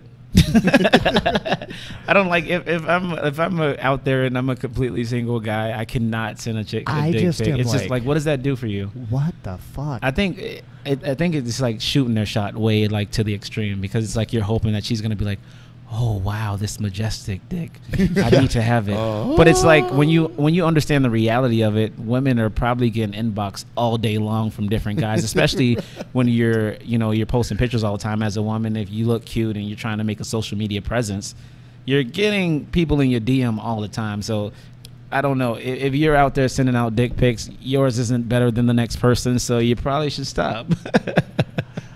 I feel personally attacked. Well, Kyle, Well, but as Kyle said in the first episode, I mean, he doesn't. He is sent out a you dick quit. pic or two in his You life. quit. Well, Did you do better- it next to the Febreze can to try to like measure up and stuff? Well, what I do is like I have a lot of costumes and shit, you know, like so I'll dress my dick up as like historical figures, or like we got like action figures, shit like that, you know. This is a set- very like weird G.I. fetish. Joe. you know, like You can get paid for that. I feel like you should. that's not Yeah. a bad idea. Maybe this podcast can become something more a little X-rated. Oh, I don't know. yeah, I'm sure that it There's a will. market for that. Oh yeah. Yeah. Everybody loves Marvel. There's a market for everything. Talk into your fucking microphone, Kyle. Oh, Can't sorry. you? Everyone turn loves it, turn Marvel. it more toward you. Turn it like My fingers don't turn that way. breaking. Don't break it. Okay. Yeah. There we go. Yeah, there you Better. go. Yeah, better. Perfect. Closer, warmer. But yeah, so even and like, I know a lot of women, Mhm. right? And I have a lot of, I've been married a couple of times. I'm no good at that, but I've been so. But I still can't like understand how it feels to like Get dick get pics all the fucking time. dick pics all the time, or actually have to be afraid to walk home. You know, Yeah, it's yeah. it's I'm gonna walking home from the bar. Like I like that. Sometimes they're like legitimately like I'm afraid to walk home. But what's crazy is people can understand. People can like, you can look at the women, for example, who, they're not a culture. They're just Right. A gender. You can look at women and say, that's crazy that she has to be scared to walk home at night, or certain things that she has to endure or go through. But then some of those same people that can really empathize and look at that won't empathize and look at like culturally that black guy. Like this, you could be the same Right. guy to be like, oh no, I can't let her walk down the street alone. But then you can walk past a black guy being harassed by somebody and not say anything. That's very interesting. Yeah. I think Yeah. you're right. And And so I think maybe why that is Mm-hmm. is because there's so much more exposure to women, because half of our species is women. Yeah. And so like, and I'm and I still think a lot of guys are sexist assholes, This is true. but I don't have that much experience with people of color. I just simply don't. yeah. So do you think that's part of why? That's the biggest reason why, and that's what it comes down to. Like I said earlier, it's like you're only afraid of what you don't know. right, So it's just like being pulled over by the cops. You don't know what's gonna happen. right, So you have that fear in you of like, damn, what did I do wrong? What's gonna happen? And you're all nervous, but you don't. But if you knew, like, say, the cop was Kyle pulling you over, you'd be more comfortable because you know Kyle and you know that you're not going to expect to like get shot or nothing crazy. You might get a ticket still, but unless you owe money. No, but I mean, you have any and I snacks think in the that's what car? it comes down to is like you really have to be able to see it in different ways. A lot of people just I'm not racist and that's just it. But you might have biases. Like, you know, you have different things that we talked about, you know, different notions of people believe that, oh, this is this way. Or you have a Muslim person sitting next to you on a plane and they're a terrorist. And it's like, not every Muslim is a terrorist. Right.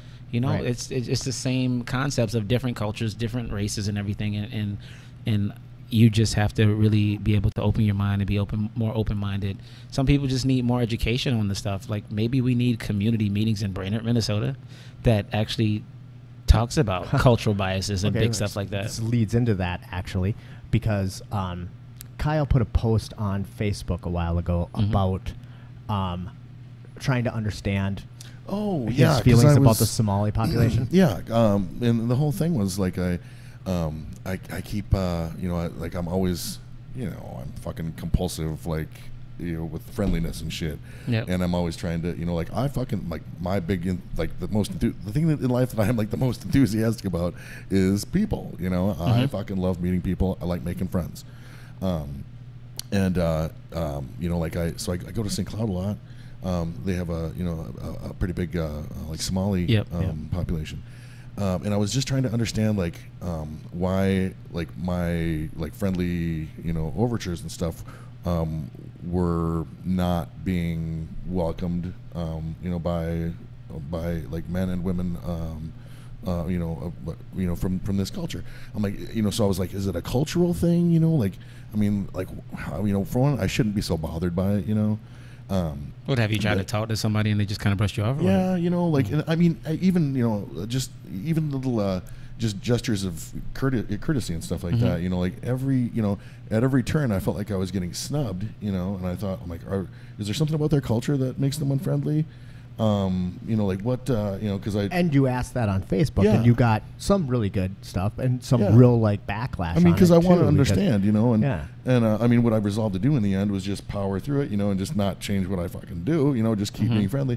And honestly, like, I'm glad we brought this up because I know a lot of people read that, but I like the last couple of last couple of times I've like had a chance to like interact with in small ways, just in passing basically, but positive experiences, smiles and short little conversations, and because I just kept on plugging away, Yeah. and I'm like, why can I not make friends with these people, but and that's going better for me, but yeah, like I wanted to understand, and I put that shit out there because I wasn't, I was like, well, I hope nobody thinks that this is a fucking weird thing to say, and I think some people did think it was weird, but I wanted to get that shit. I wanted to work on it, like I wanted to understand. Yeah.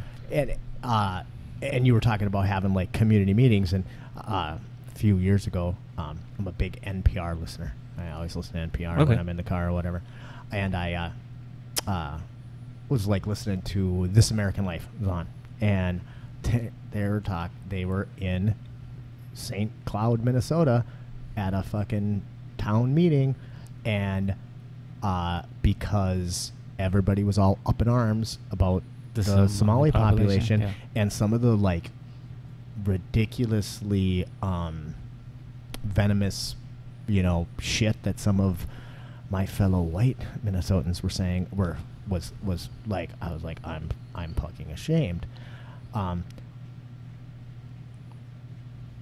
Why did I want to put that out there? Oh yeah, because I think Brainerd needs to do that. I think Yeah. those community meetings in Brainerd would probably Yeah. be they'd probably be on This American Life, because there's a lot of pillager. But you have a lot of people that don't want to face the reality or face the music of what could come at them, because it might be someone sitting on that community on the chair or in one of those board seats that feel like, well, damn, I'm not that way, or I'm not entertaining this, or I'm not listening to this. I think for sure nothing's changing unless we talk about it. Yeah, and we need to. It needs to be discussed, and I maybe we need to mix things up again. Maybe it needs to be a black person on the board in the city council, if that's possible. I don't know if they're allowing, other people to really get put on those platforms. But I think it's big because there's different things that goes into that, you know.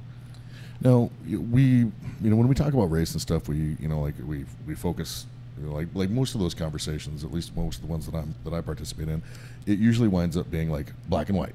We're going to talk about white people and black people. I know that's why I brought up all type of racists. That's because it's not just black and white. But what what kind of race issues have you run into working on the reservation? I was well, I was actually gonna speak on that too earlier. So I hate it with a passion. But when I tell people I work out there, they're like, "Oh, you work in a reservation? Oh, it got to be rough out there." And it's like, why do you just have that notion that it's so bad out there? It's no different than Northeast Brainerd, Minnesota, you know? We all know what goes on in Northeast Brainerd. But I mean, it's just the only difference is it's a smaller area. So it just seems more publicized or more of a issue because it's more of a smaller area because you have the little reservation or you have Brainerd area. Now, yeah, there might be some struggles with opioids and stuff on the reservation, which is a big issue. And a lot of community members out there are actually working on trying to fix those issues and work on trying to better the community. But we have those same issues here in town. Yeah, nobody does opioids in Brainerd. But they'll look at it. They'll look at it as oh, it's so bad out there. Honestly, I relate out there so much, and I love my job out there because working out there is almost very similar to growing up in the hood in Miami. You have a lot of those kids have been through some of the same stuff that I've experienced in my life, and it really makes me want to really see them succeed. And I love the few success stories that I've watched some of the kids grow. I've coached sports out there. I've been out there for years. And it's just to be able to work with them and let them know that you don't have to be what people think you have to be. You don't have to be what society might see you as or you think society sees you as. You can do something different. And I mean, I'm an example of that. I've been through a lot. I've watched a lot of stuff.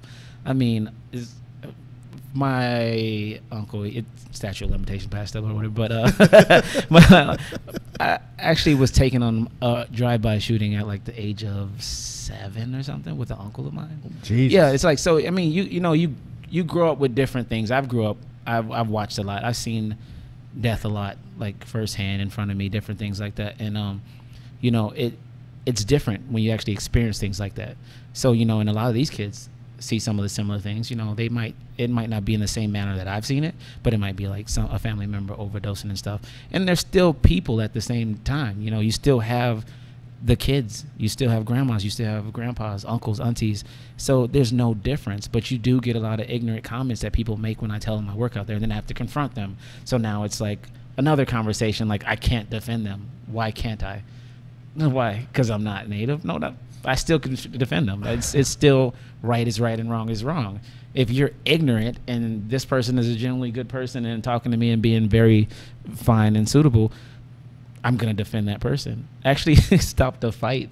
And I was out in Zorba's one night, and there was this guy that I played football with. I didn't remember him, but he remembered me, which wasn't that hard because, black guy with dreads and stuff. Like you said, at Kyle's wedding, he was like, "I think I remember you."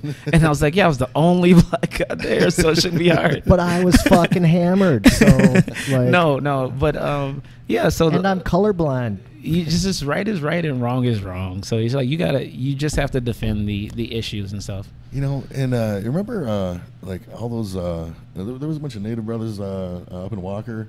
When I used to work at that bar up there, and like I don't know if you met. I don't know if you made it up there a couple times. Yeah. I don't know if you met any of those cats, but man, like I was like I'd go on like go party with those guys after work and shit, and like man, so welcoming, and like and people have a weird idea about about the res. Yeah. And and these guys, like, because me and Rich are at an after bar, and my buddy Rich is an island, like half white and half islander. He's Micronesian, and we go to this party, and we're after barring with these guys, and I'm kicked back, I'm relaxed, I'm talking to this girl, like we're partying it up, and Rich is like, man, he's like, that's awesome, dude. He's like he had taken another friend of ours, another one of our coworkers out there the weekend before, and he's like, he's like, man, he's like, you're so relaxed. He was so like petrified. And I'm like, what are you talking about? And he's like, well, you know, you're the only white dude here. And I'm like, I look around and I'm like, oh shit. I'm like, yeah, I guess I am. And he's like, yeah, he's like, he was not comfortable. And I'm like, these people, you know, these guys are amazing, you know, like, and like, you know, and that was like, you know, that was a bunch of like dudes, like young dudes. I mean, these are exactly the people that motherfuckers are afraid of. Yep. I'm the only white guy there, Yeah. you know, and I'm like perfectly comfortable. You know, they're fucking super friendly, super welcoming, all that shit. I'm like, shit, you know. That sounds like all my stories, but in reverse. So I have a buddy. We've been friends for years. We played baseball and stuff in college together and everything. And I've gone out with him so many times. I mean, to like country bars. I hate country music. And no offense to country singers or anybody that loves it, but I just hate it. I didn't grow up around it. I grew up off like blues and like Such a stereotype of but I don't white rednecks. no, like I just don't like country music. It's not for me. So then I have a friend that I go out with him all the time. We go to country bars. We do everything. Majority of the time, I'm the only black person. And there's always some crap where somebody's starting a fight or something's going on. And then it happened in reverse. I invited him out for my birthday one year. And we went out to a club in the cities to get bottle service and all that, hanging out in the VIP section. And he's the only white guy in the club. And he felt uncomfortable. And after that, he told me, I will never go out with you at a club like that again. And I'm like, are you kidding me? I've been out with you. I can't even count how many times where I'm like almost only black person. And there's been issues every time that you start apologizing for other people's actions, which you shouldn't have to because you didn't do it. But then, hey, no, I think someone wants a drink. She definitely wanted a drink. We forgot to lock the door. No, but then, like I said, it was in reverse where he was uncomfortable. He felt out of place. And I was like, you know, the difference is not one person bothered you. I was like, not one person bothered you that night. You hung out with us. You were fine. We had fun. We had drinks. It was a good time. But on the other hand, every time I go out with you, it's always something where somebody has something stupid to say and it's an issue and you're apologizing for their behaviors and stuff. But now you're uncomfortable because you went out with me one time.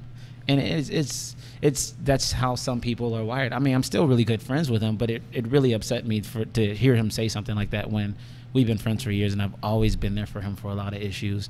He'd call me even when he was like down in college, far away, having issues with people and was like needed somebody to talk to or wanted someone to like work through his issues with him or something like that. So I mean, it's one of those things where I like I said, it was just pure disappointment. Did you hear? I missed the story. No, I had a fifth. Sorry. I can rewind it.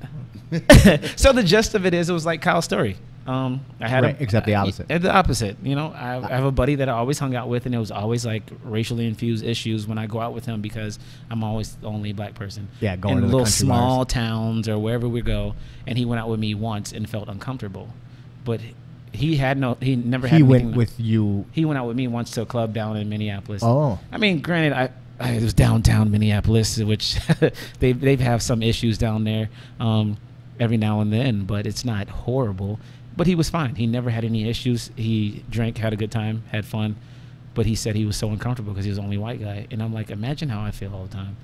But only difference is you had no issues. Nobody bothered you. It was a good time. We had fun. But he said he would never go. And he hasn't. Till this day, he still hasn't. Interesting. Yeah. Yeah. I mean, that's stuff to think about. And that makes me think, you know, like my experiences. It's not like I've never had any like negative experiences, you know, with race and shit like that. Like, you know, but for the most, you know, you just can't let that shit fuck with you. You know, like Right. I've gotten jumped. But you know, like being the only, I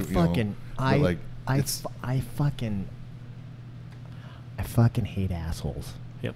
Man, And of see, any that's stripe, the thing. any you know, fucking weight, because it's size, like if you you're know, like, you know, I color, I knew this black guy who was an asshole. Yeah, I knew this white guy was an asshole too. right? Because guess what? Fucking asshole is actually colorblind. Yeah. Right? Asshole don't see race. That made me think of a chick that I met. Some girl walked up to me in the club one night, and she asked about like my life and like kids and stuff. And I was like, yeah, I have a kid. And she was like, you only have one kid? And I'm like, what? It's like, and she was dead serious. She was dead serious. It's like, actually, I think the conversation started off with, yeah, like, how many kids do you have? I know you got a couple kids or something like that.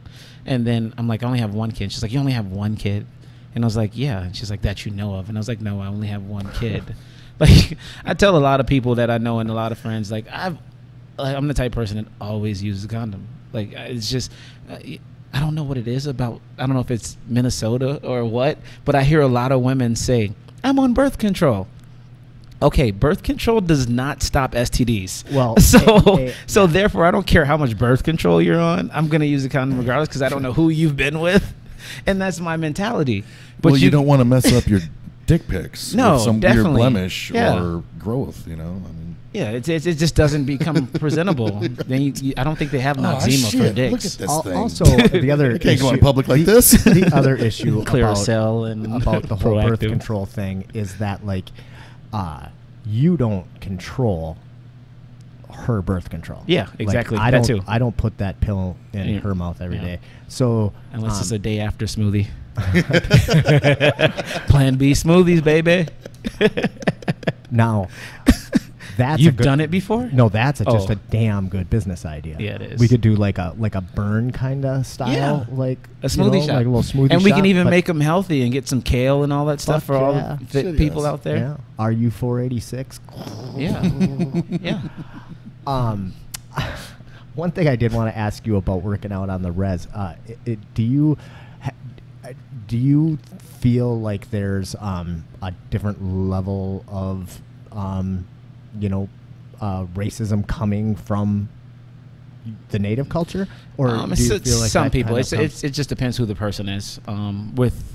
You have some people that look at, like, history. The white man has not been great to a lot of people, and that's just history. Right. But so you have some that look at it still that way, and I understand it too because I've dealt with ignorant people also. But the one thing that I tell a lot of the students and a lot of the people that I talk to is, like, you know what? Yeah, it's messed up. Yeah, you've dealt with some crap. We've had slavery too. It's the same concept, different cultures. But you can be one of those people that sit on your ass and keep making excuses about what's going on and what happened in the past. Or you can be somebody that does something about your life and make a future for you, your family, and your kids.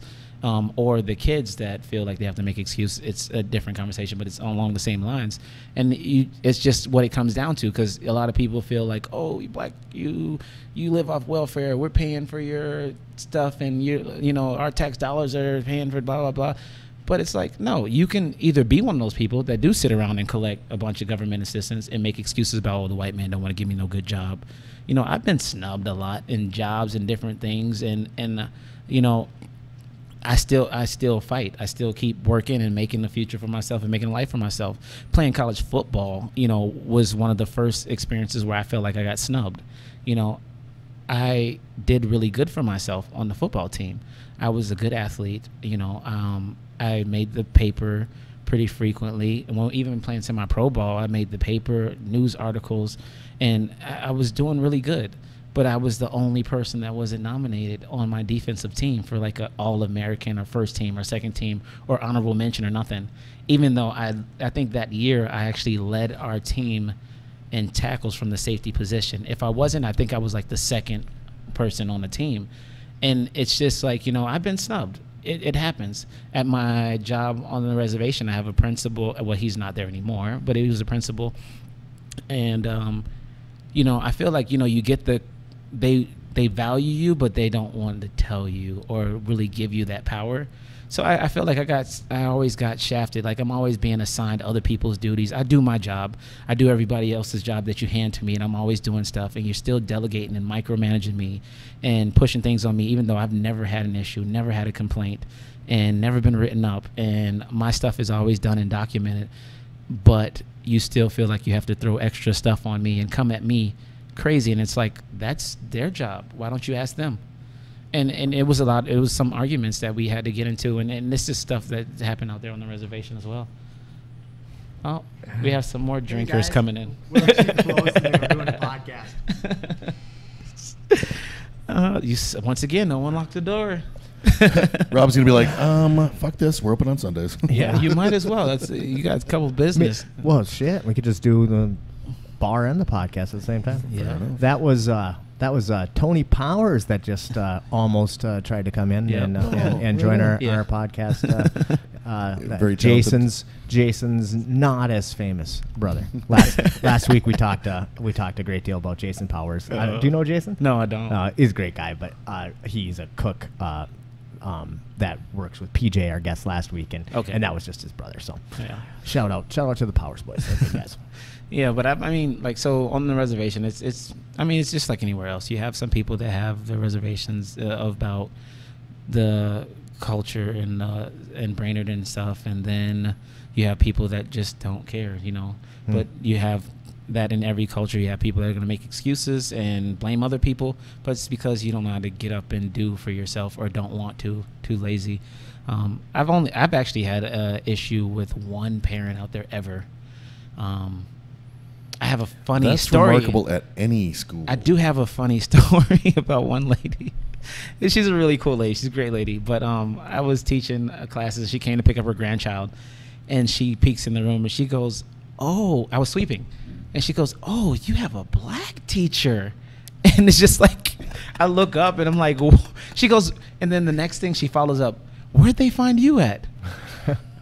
And it's just like, last time I checked, I think I came out of my mom's womb. Before that, I don't know if my ancestors came off a boat directly or what, but yeah, I actually just applied. No, but it was just crazy so that was interesting. It was just one little funny story about somebody. It's a comment that was made, but usually it's pretty acceptable. It's like I said, we have a lot of similarities as far as like the reservation in black cultures, and probably like Hispanic cultures the same. I think it's a lot of big similarities there. But I had like one parent that was mad at me ever, and blamed the color of my skin, and I just think he fought with his own demons.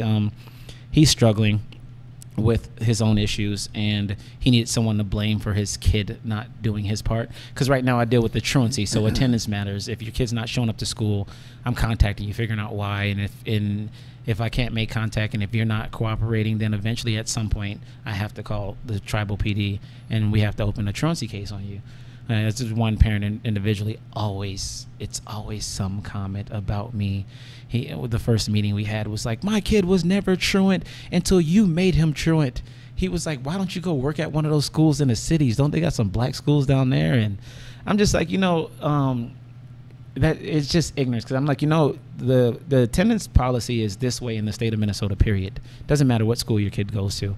And I was like, and actually, I don't think you understand my job, because I don't do the attendance. Your kid's teacher does the attendance. I just monitor and track it to make sure that they're doing their part and showing up. Or when he's not coming in, you're bringing in doctor's notes and stuff. And this has been a long going thing with this parent, because we've had court, and he'd like go rambling off in court telling the judge, when the judge is like, "You have anything to add?" And he was like, "Yeah, I'd like to request that this black motherfucker doesn't come to any more court hearings." And it's like, it's just yeah, he's sitting up there deflecting his crap on me. That's what it comes down to. I wouldn't be here, but the green motherfucker was sick today. Yeah. And then, like, another day, he comes in the court. He comes down into the court area and starts walking up, and he goes, "Oh, you're here again? You're still here?" And I was like, "Yeah." And he was like, "Why don't you go work at a school in Africa? Don't they got some schools in Africa for you?" And then this is another thing. That's why I think they kind of did away with the whole African American thing, because not everybody is African. Right. You might be from another island or another descent of something. So it's like, and I told him that. I was like, he's like, "Oh, why don't you go find a school in Africa?" And I was like, "Why would I want to work in Africa?" And he was like, "Well, because that's where you're from." And I was like, "Actually, I'm not." And I walked away from him. And it's just like diffusing the situations. Like I said, once again, not really entertaining and getting involved in it. But that was the one parent since I've been out there. I've been out there probably for like about 8 years, besides a little stint I took when I had my NFL combine and took some time off and stuff. But it's probably been long, like 9 years, because I think I started out there in 2010. Yeah. So it's been some time. That's amazing. Yeah, but it's crazy. It's amazing that you've been You out have there. a You've job? had a job down there. You held a job that long? Oh. It took him a while to catch it. Yeah, I was like, It took him a while. doesn't seem all that amazing. Some people at home probably gonna rewind and be like, "Wait, did I miss something?" Right. Oh, shit. It's amazing. I'm so proud of you Yeah, that you were yeah. able to. Yeah, I got it. You're so articulate. Thank you. I appreciate you. Actually, that's true, and that was one thing. It that I did was take a actually while to gonna- get this way, honestly. When you come from Florida, you come up here, and it's like we have a certain way of talking and saying things and things that. So it's really. I had to adjust. You had to get used to like the culture. It's almost like your phone voice. Yeah, you have your, cause you know what I mean. Like you have Yeah. your professional voice, but you have a different way that you talk when you're with other friends. Yeah. Not saying like and mine's not like that, but I just had to develop a different sense because I felt like a lot of people, you had stipulations. I had dreads and I had gold teeth also. So you have dreads and gold teeth. Oh, you're this thug, and you have tattoos too, and all this other stuff, and it's like, no, I'm actually educated and I've done a lot. I've worked with kids. Even when I was in high school, I did a lot of mentoring through the YMCA. My uncle's down in Florida has a youth mentorship program called FCA, which is like, I think it's Family Christian Association or something like that. And I was a mentor for that program, and we traveled and did a lot of stuff with the kids and mentoring trips, taking them to Atlanta from Miami. So I've always worked with kids and done like, legit things that would set me up to be more professional and have a better sense of like life and how you should be. But then people see you, and it's like, I had someone tell me, I was scared to talk to you, and I'm like, why? It was like, because you just don't look very approachable. And I'm like, well, it's not like you're gonna say hi. I'm gonna be like, get the fuck away from me. Like, I mean, no. maybe. You never know. No, I probably wouldn't. No. Well, no. you're right, but they wouldn't know that you wouldn't. Yeah, Yeah. and it's like but I think it just became because of being black guy, and it's like, oh, I was scared to approach you. And It's Right. like, Speaking of the way you talk, so my friend, dear departed friend Brandon, he was also from Miami, and he died a few years ago. It was tragic. Great guy, wonderful dude. He was a basketball player here at CLC, and I remember I could not understand half of what he fucking said. I'm like, what the fuck? What is this gibberish? Like, I can't fucking But I fucking love the guy. Yeah. And I remember, and I don't even remember because I asked a couple of the other guys from Miami, and I don't even remember who the fuck I asked. Maybe it was maybe it was you. I don't even know. But I was like, man. I'm like, I can't fucking understand like a word he says, like that accent. And they're like, oh no, dude, like that's not an accent. We don't know what the fuck he's talking about either. Like he just talks fucked up, man. I got a friend like that. His name's CB. He's just it sounds like gibberish, but we understand it like from being Florida in the South. So we play football in like Eau Claire, Wisconsin together, semi-pro ball and stuff. And it was funny because like every time he starts talking, people will be like, look at one of us and be like, I need a translator. Can you translate what he's saying? And it's like he's speaking English, but he's just like, shit, motherfucker, man, I don't want to go to this shit in a minute. Like it's like, but we understand them. And Well, I have a friend, a coworker, and a friend. I've known him for 25 years, so I suppose he's my friend. And I think he's born in Georgia, but don't quote me on that. But he also has well, they have a little bit more of an accent. Yeah, Georgia. Yeah. And I swear to God, he uses it to his advantage. Why would he? When he is being asked questions, like at work, if he gets into a situation where he don't fucking know the answer, right? He just does a shimmy shaman. Yeah. And then nobody. It's impossible to understand what he's saying. Yeah. But you can't keep going. What? What did you say? Because then you're a fucking racist, right? And you just don't understand. It's like dealing with I'm those telling people you. when you call for customer service and you're like, what? What'd you say? I'm telling you, I have watched people go like, ask him a question, he gives them the shimashama, and then they're like, okay. Yep. And they're just Thank you. and it just on to the next question, and it's Yeah. like, really? Yeah. You know what? I know you don't know the answer to that question. You just shimmy-shammed him. Hey, if it works, it works. Hey, he's pretty brilliant at it. Yeah. Yeah. It's a smart tactic. Right? It kind of makes me want to. I have another funny story about him, but I think I can tell it. I won't be breaking any confidentiality. Yeah. We're sitting around in a meeting, and somebody comes in and says, "There's a person up front," and this is not the name of the person, but we're gonna go with Shaniqua. Right. Okay. So they're like, there's a woman up front. Her name's Shaniqua, and the guy that I work with goes, "Oh, sister," and we're all like, "You can't just make that assumption." And he goes, That's a pretty fair assumption. Like, I actually was surprised because I have the principal at my job. She has one of those names. Like at the school, her name's Letitia, and for the longest I always thought, like before I met her, I thought, okay, she's Letitia. Oh, there's another black person up here, and nope, she's a white lady. Huh. But when you have the Qua, yeah, that's definitely a sister. Yeah. Sorry. That's right. just, but I mean, like, it was one of those situations where like. And they're all social workers, so Yeah. it's very, everybody's pretty prim and proper Yeah. for the most part. Yeah. And we're like, you can't say that. And he's like, yeah, I think I can. And like, whatever. So somebody goes up there and comes back, and we're all just like looking at waiting him. to find out. See, that's one of those things that he could say, but if you would have said it, people would have been like, Yeah. Yep. I don't know. It was funny. I feel like I'm skating on Thin thin ice ice here. in that, but it was definitely a funny thing. So. Yeah, I mean it's understandable. It's one of those names that if you said, "Oh yeah, we're gonna have Shaniqua on the show next week," I was like, "Oh shoot, like a black chick. What does she do?"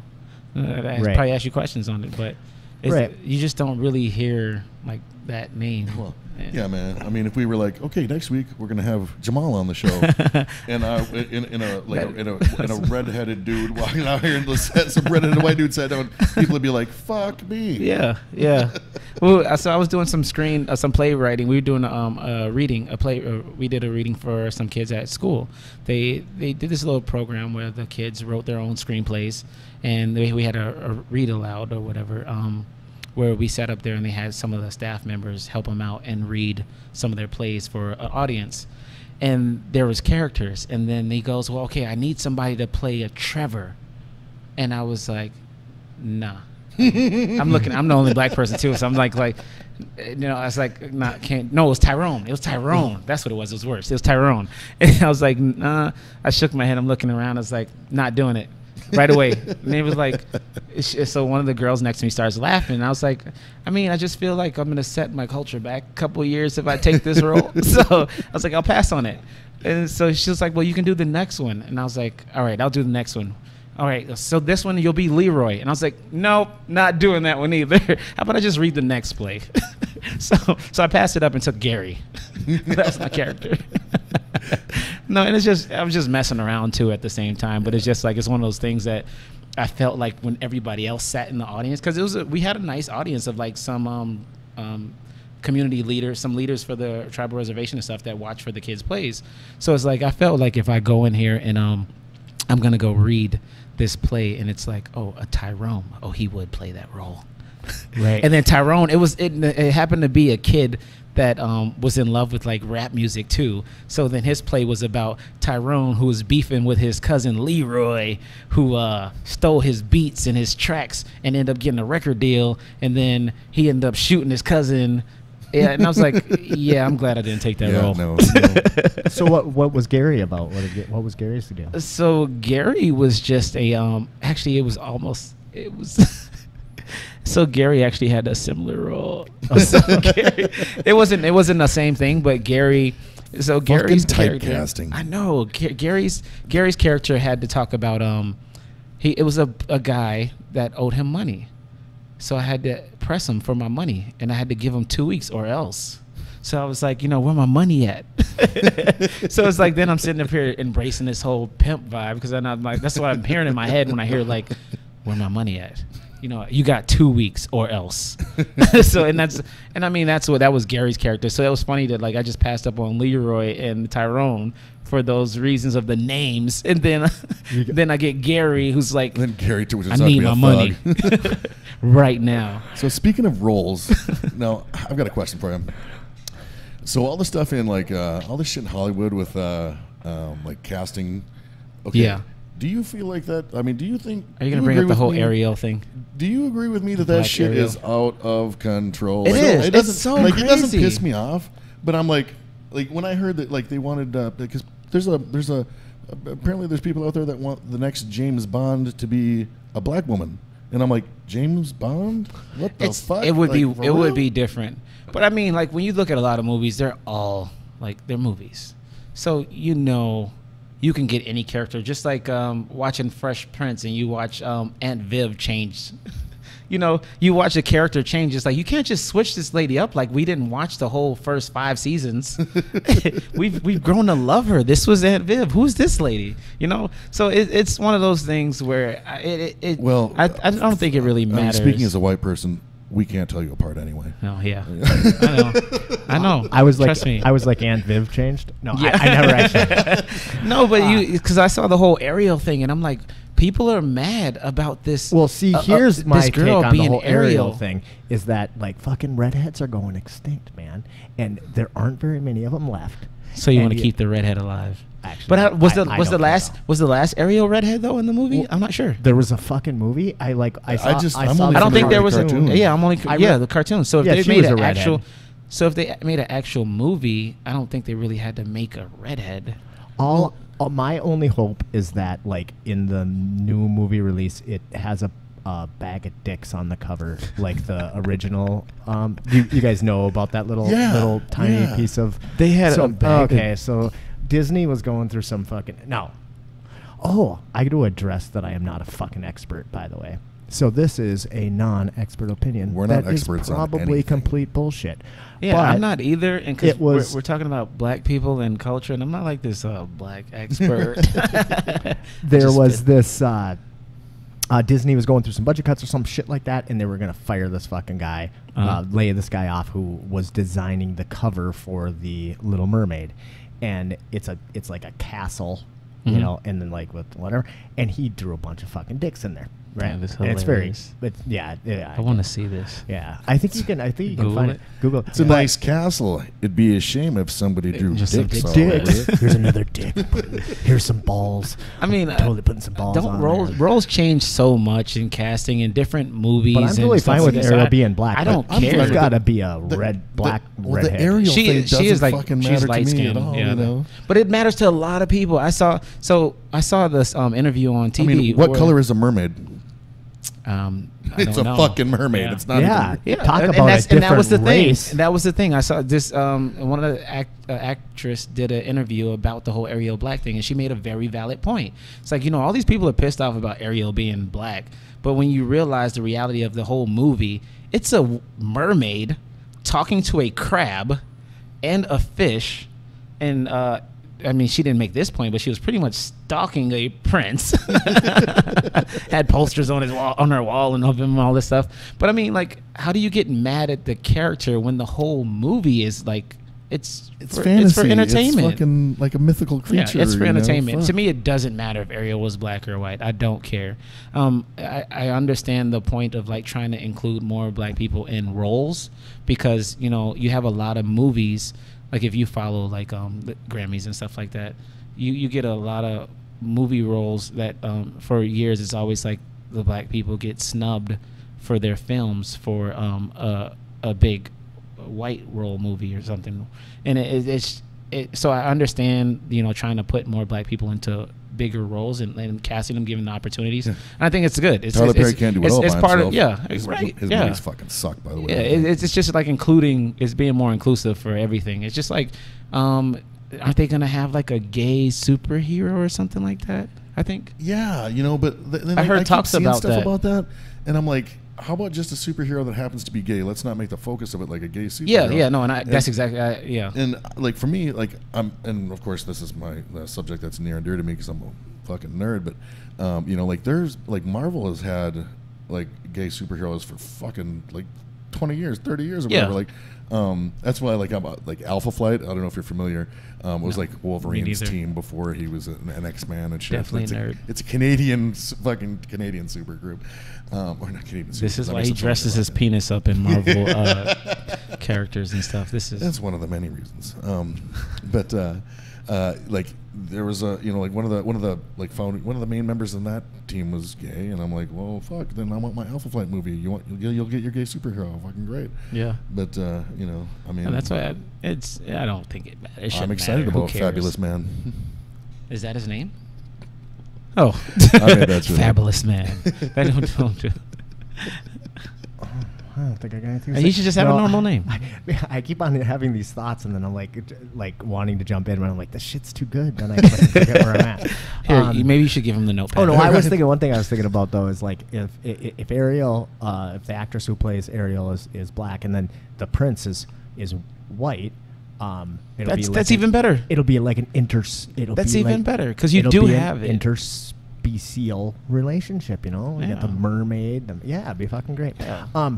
One point about the I don't know, gay superhero. I don't know if this is really related, but did either of you watch the new Star Trek?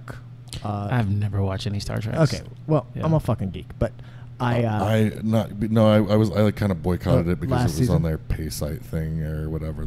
You had to pay for it. Are we talking about the movies or the new spin-off? the new TV series. Yeah. Oh. Yeah, I haven't watched any of it. Okay. Well, I thought it was great.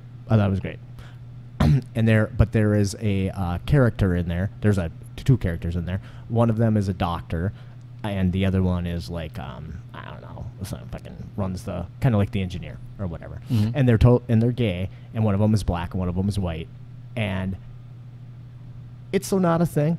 It's so not made a thing. Yeah. It's just one of those That's like the way it and I should was be like, done, I feel. bam, that is well done, because it wasn't like, oh, here's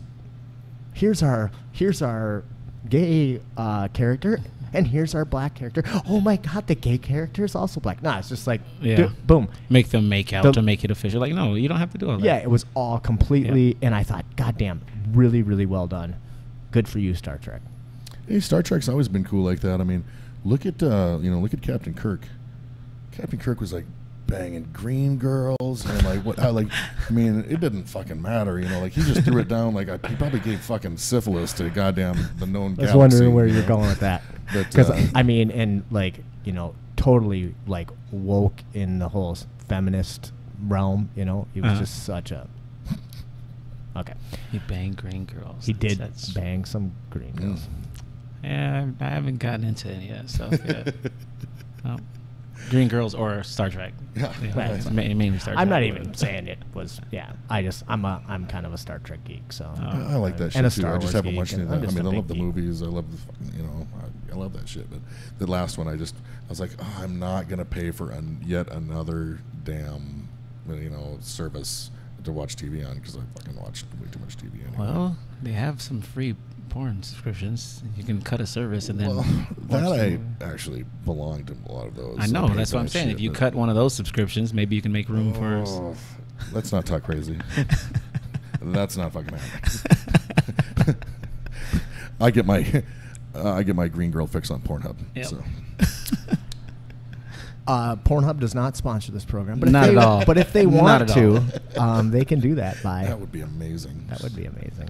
Man, and there's What- a socially conscious, like now they're like saving bees and stuff, like I mean, Bees? that's a cool company, really. Yeah. What? How are they saving? The I mean, bees? I heard about this. I read it somewhere. Oh, I had a little girl told me a really funny joke at the bar. She goes, what did she say? She goes, "What kind of bees don't fly?" Do you know this? Boobies. She was a young girl too, and I was like, "Wait, why are you telling this joke? Like, how do you? Why are you sitting next to me at a bar? Well, she was with her parents, but I really thought it was a On funny your joke. lap and so now shit, you're talking just- about Pornhub saving bees, and I'm Yeah. like, is that part of their trend? It probably will be now if anyone there, Watching this? This is a way off the subject, but Save fuck it, the I'm just gonna boobies. go there. A long time ago, back kind of around the time The Shine was closing, Phil and I were batting around an idea of actually starting a porn site, it came up. But we had this idea. Oh shit! What's the movie? Oh, The Night Shift. Yeah. And that was where the Fonz like became the pimp for all the hookers. Remember? Yeah. Oh yeah. And they were all equally, they all shared equally or whatever. Yeah. And then so I can't write. We had a fucking clever ass name too. I cannot remember what it is. But the whole idea was it was fair trade porn. Like was the idea. That was like the tagline. There you go. Yeah, we never got out of the conversation. Well, stage, you already have your unfortunately. starting point now. You got your star over here with his Oh yeah. With my costumes. Yeah. Yeah. Dress those dicks up. Hey, you might make a really good business. People take photos of their dogs. Is that similar? Dress them up. You like Ann Getty's pictures, only different. Very, very different. Who's that? Well, that was the lady that would put she put babies in all these adorable costumes. You just compared your dick to babies. Are you serious?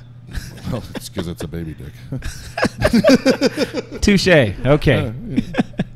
One last thing. I don't know if it's the last thing, but one thing I didn't want to forget to cover. Last week we talked about the circle flag. Yeah. Oh, the that's Confederate Ross flag or something? Yeah, and that apparently you recap that part.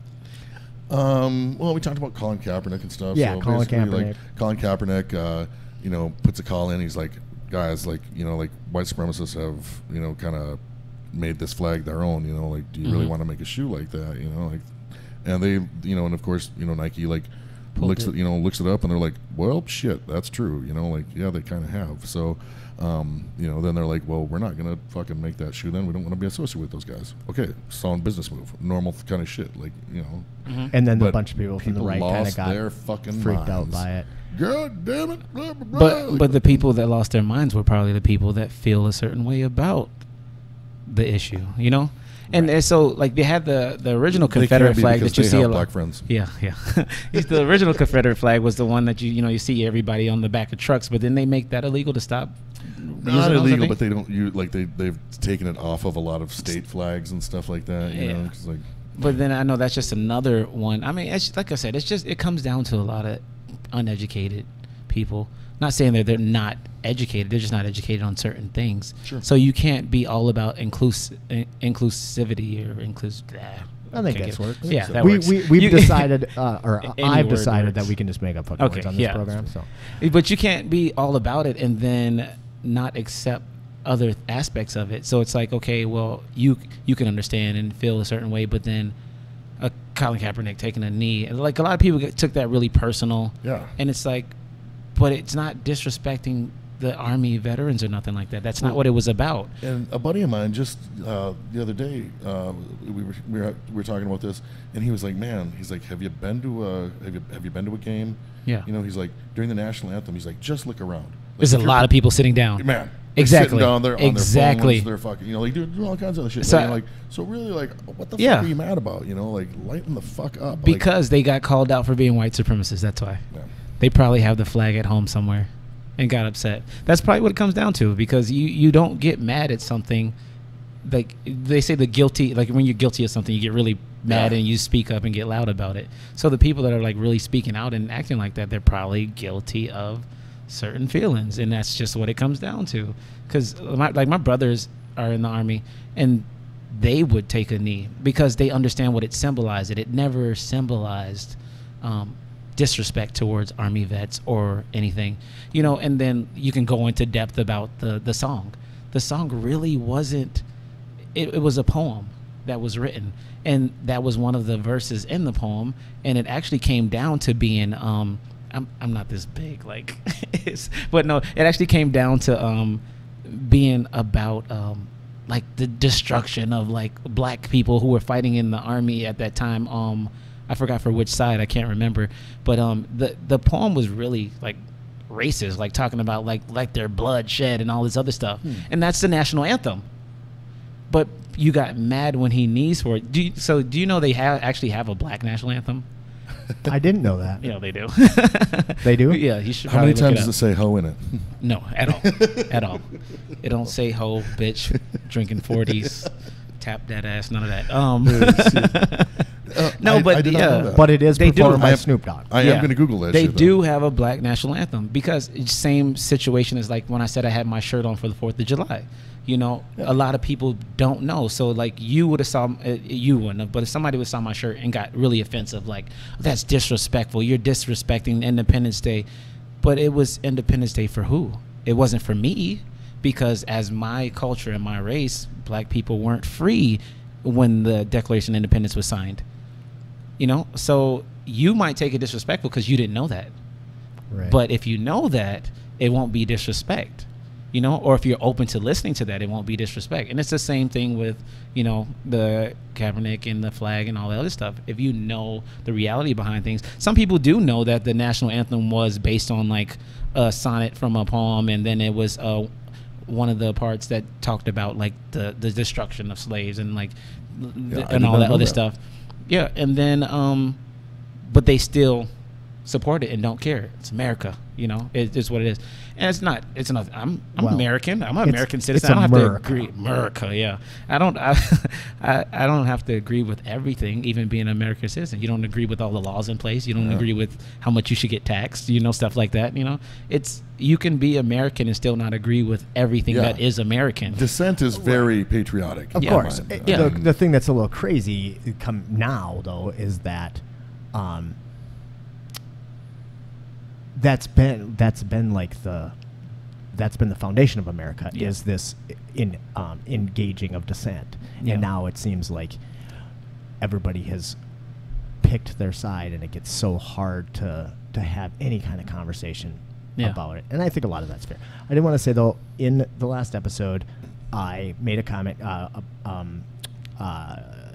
Kyle said something to the extent of Betsy Ross. I'm not saying Betsy Ross was a racist. And I said, what? Well, fucking of course she was a racist. It was like a million years ago, and everybody was a fucking racist. I mean, she owned slaves, or she probably owned slaves or something like that. And I got corrected on Facebook. I was like, huh, interesting. I actually didn't know that it was a very small percentage of Americans that actually were slave owners. At the time, 3% I think is what it said on there, and I did some research, and it seemed like it was about right. And more than likely, Betsy Ross wasn't. She was a Quaker, and Quakers ended up like kind of leading the charge to end slavery. The abolitionist movement.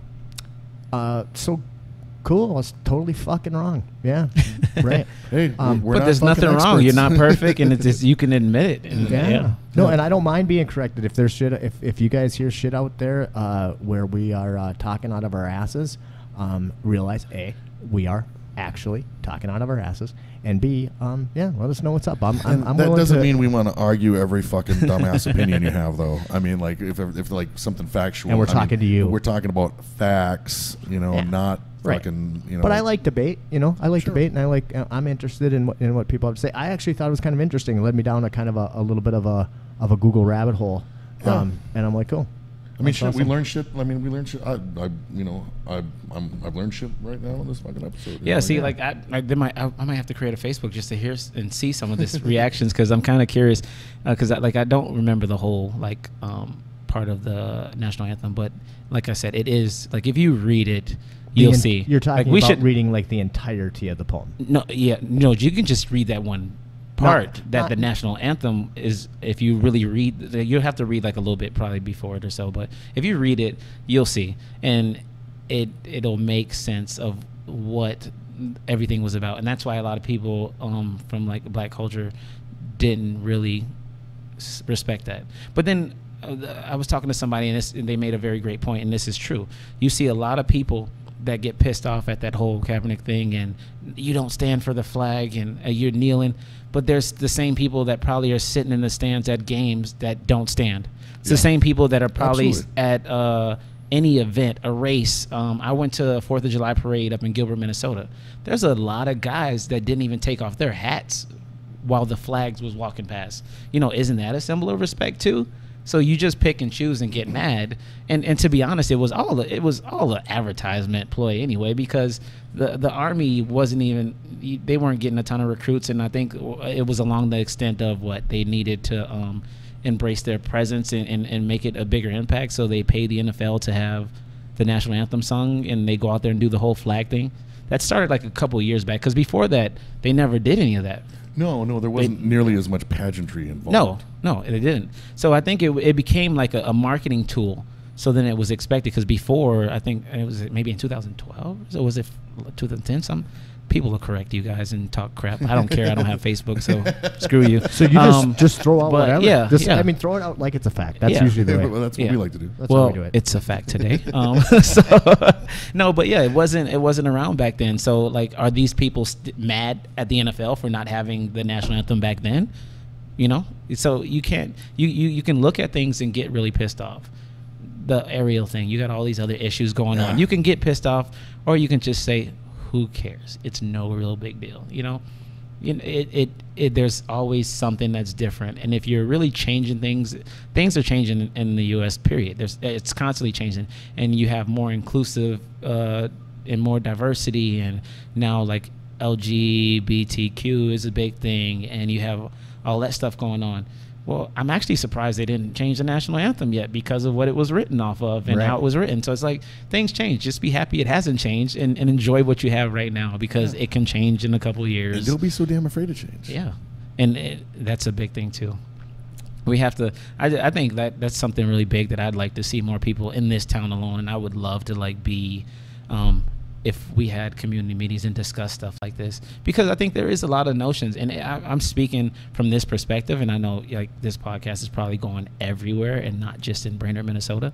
Well, at least that's the hope. It's available for the entire world. That's a fact. You know? It's a fact. This is international. This podcast is international, which is a fact. So I'm speaking from like directly in this area though, but there does need to be more dialect about certain issues and certain things amongst different people, different groups. And some people are scared of it because you don't know what's going to come from it, and you're scared of like maybe being called out on your own issues and your own demons. But I think it's a great conversation point to build a friendship, a relationship, to build a business, cultural diversity trainings where you can actually talk about stuff on the reservation. It was something that came up because lice is a thing in just people's hair, period. So we had a training on how to properly check for lice and stuff like that. And I was telling one of the coworkers, I was like, oh yeah, I can't get lice. It's less of a thing for Matt and I. I can't get lice. But I was like, I can't get lice. And they was like, why can't you? Mind you, I had dreads all the way down to my ass. And it's like, because they don't survive in black people's hair. And she didn't believe me, so then she asked the trainer. Is that true? I never heard that. The nurse actually confirmed it. They used the term ethnic hair, but ethnic hair? Yeah, that's very. I think that's the cosmetology term for black people's hair. You have very ethnic hair. I guess it's better than saying, "Damn, you're shit nappy." But no. Not gonna walk in there and be like, "Hey, can you do something for me for my hair?" Yeah. Take this fucking lotion. Oh, you have very ethnic hair. Yeah. No, but yeah. So she asked the trainer, and the trainer said that. I found out that like there's like whole lines of like it's something I never thought of before, until I actually lived with some African American folks, and I'm like. There's whole product lines for your for skincare and hair care and shit like that. Something I never thought about until I'm in the bathroom and I'm like, fucking crazy, sweet. Look, they got them in Walmart. They're not a sponsor either, but if they want to, I think they would love that also. But Walmart has a lot of good black hair care products in their stores. Even for that to be even in this little town, they have some good stuff, and it's nice. Like, why did I never think of that? Like, why did that never occur to me? I guess it wasn't really on my radar. I mean, the only thing Soul Glow was the only thing I'd ever. That shows Jerry Curl. Jerry Curl. No, Cody. So I was giving Cody my ID. Actually, I didn't give him my ID. I gave him my wrist so he can wristband me at Zorba's a couple of weeks back, and he goes, "Damn, your skin's really soft." And I was like, yeah, that's all that cocoa butter. And he goes, I was like, that's why you say black don't crack or whatever. No, but it was just funny. He was talking about the product lines and stuff like that. And that's one of those stereotypes that all black people use cocoa butter. I actually don't. I don't really like the scent of like vanilla beans or cocoa butter that much.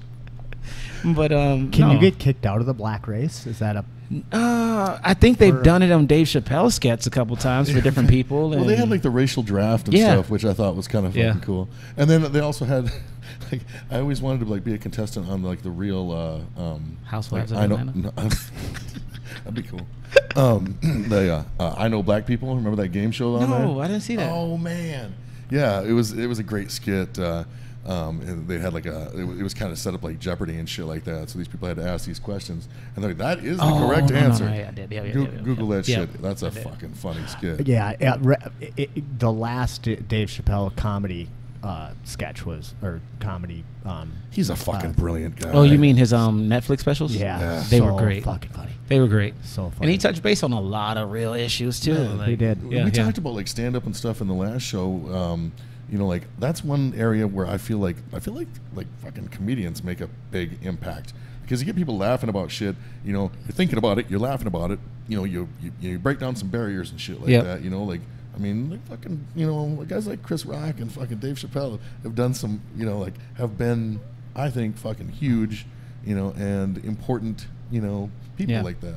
But don't they say, isn't it a saying about there's truth in every, like when people joke and stuff like that?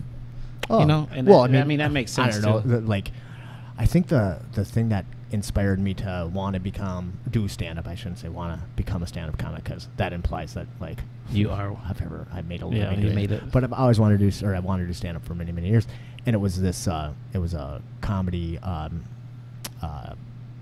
tape back in the day, and it was Rick Reynolds was the comic's name. Mm-hmm. He doesn't exist anymore, but his whole thing was Only the Truth is Funny. That was the name of his thing, and he it was great. It was half like motivational speaking, half comedy, but he like came out there and like basically said like you're gonna have to believe me for this to work, all right? Mm-hmm. And I promise I'm gonna tell you the truth today. You know. And he goes on and he tells about it and he says, no, I used to have some, you know, some funny shit in my act but it wasn't true, and I've cut that all out, and you know, and then he'd tell some of the jokes. Anyway, it was fucking great, and I just thought, yeah, and that was it really is. If there isn't an element of truth in it, it's not fun. Yeah. And that's what I said earlier when you were talking about comedy and being able to implement certain jokes about race and stuff like that. And I was like, comedy is the best platform for it because you have to have some relation to it, and it has to be kind of true. Yeah. So like you probably can make a joke on racism, and certain people that are racist would laugh who swear they're not, because in reality there's some truth behind what's going on. Right, and it should be kind of a universal truth. That's kind of like when I said like if I, you know, will I laugh at a joke that I know has like a race element and stuff, like probably the same one that you would laugh at, you know, like I mean, and you know, like some shit is just funny, man. You know, I mean, fuck. But you have to be able to laugh. You can't take life too serious. Like there is a time to be serious, but you can't let it pass you by trying to be serious all the time and all angry about the life and everything. I think Dave Chappelle saved my life. Yeah. So this was years and years ago, but I went home to watch a movie. Mm-hmm. And my wife was out of town at the time. Well, not married anymore, but at the time she was out of town. And I told one of my coworkers, or one of my employees at the time, that I was going to go home and watch this movie. And she's like, "Oh, what movie are you watching?" And I said, "Oh, $1 Million Baby." And she goes, "Oh, okay, cool." And then like whatever. And I didn't know anything about it other than like it was about boxing, cool, and like Clint Eastwood, man, perfect. Clint Eastwood, Bad News Bears. It's gonna be fucking great. Go home. Watch this fucking horrible movie. And I'm like, I can't stop crying. I'm laying there on the couch. I'm like fucking like convulsing. I'm all by myself. I'm drunk. It's just bad. And I'm just like, I cannot go to sleep unless feeling this bad, and I fucking turn on the TV and I turn around, and Dave Chappelle's first comedy, whatever they're called, comedy show, like, you know, whatever. And I'm laying there, and I'm still can't stop crying, and yet Dave's a funny motherfucker, and I was like, that's really funny. You know, it's just horrible. So he pulled me out of the darkness. He's got a bit that I always thought, like, I kind of felt that shit. I always thought it was pretty funny. It's like, and I think about it from time to time, like when we'd all go out and shit, you know, like, and it was, you know, because like we'd all go out and shit, you know, and like, and you know, like I'd see the shit that, like, the weird shit that like people would say to like you and Cash and stuff, and you know, and I'm like, man, look at these guys and their, you know, these people and their fucking weird assumptions and shit, you know, and I'm like, man, you know, like, and then you know, I think about, like, I'm like, man, I'm like, I'm probably, like, I've probably been in jail, like, more than fucking, I mean, like, you know, and I'm thinking about, like, and I think about this, you know, just shit like that, you know, like, I've been a fucking knucklehead over the years, you know, I'm not, and, you know, anyway. Probably worse than some of the people you're hanging around, and people think that they're worse. And Dave Chappelle, you know, and like, and he had, and that was actually, my friend Marvin that turned me on to it. He's like, listen to this part. He's like, this reminds me of you. And it was, it's like, yeah, man. He's talking about like, you know, it's, you know, I see this a lot, you know, like a group of brothers, and there's like, well, always one white guy in the group. And they were like, and he was like, man, he's like, you know who to watch out for? The white He's guy. like, man, because you never know what that dude's done to get those brothers respect. And I'm like, oh shit, that's funny. But he's so goddamn funny. He's just a brilliant guy. Yeah. I haven't even finished watching those Netflix specials though. I've only watched one. I need to watch the rest of them. You got to watch the rest of them. They're really good. They're really good. They actually touch base on some of the stuff, that political stuff, and some of the other stuff that we've been talking about. He's always been funny like that. Yeah. I mean, he's a huge Trump supporter. So. Yeah, he is very. Anything else you got, Kyle? Man, that's it. Oh. Yeah. This has been a good one. This has This been is a blast. fun. I really need to stop procrastinating and getting mine up and going. Yeah, This get is kinda get fun. your shit together, man. Shit together. I'd fucking listen. Fuck yeah. I don't even watch podcasts, but I watch your podcast. Yeah, it was an absolute pleasure to meet you. No, Ace. thank you. Yeah, man. See, now super you can. cool guy. Now you met me. Yeah. You can tell your wife. You Girlfriend. God damn it. Oh, girlfriend. He overcame his fear. I did. He wore the shirt I with wore pride. the shirt with Thanks, pride. Kyle. Yeah, it's awesome. All right, Very thanks cool. for coming on, man. Yeah, That's been appreciate it. awesome. All right. Well, we'll see you guys next week. We don't know who we're gonna have yet, but we'll get somebody cool. One of these days, like the guy, one of these days we're gonna get my buddy Jim on. He's the guy that actually corrected you on the About percentage of people own the slaves and stuff like that. Yeah. He's a very sharp guy. We need to get him on here. Seems like he agrees with everything we say. Yeah, absolutely. We're in lockstep opinion wise. Right. But we're not. But you know, but that's the beauty of it. You know, it's a wonderful thing. Yeah, it'll be super fun. Yeah. Awesome. All right. Well, yeah. Thanks again, Ace. Alrighty. We'll see you next time. See you.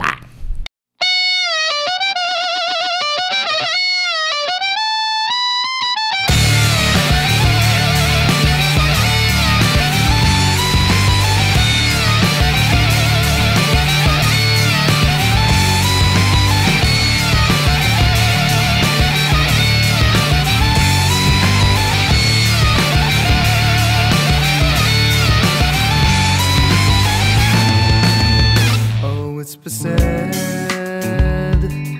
there is no tomorrow worth living for.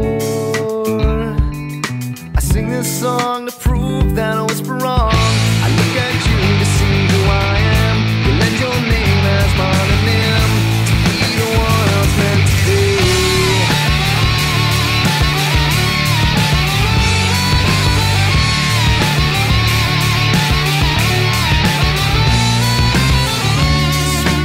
Words that I speak as petition mimicry.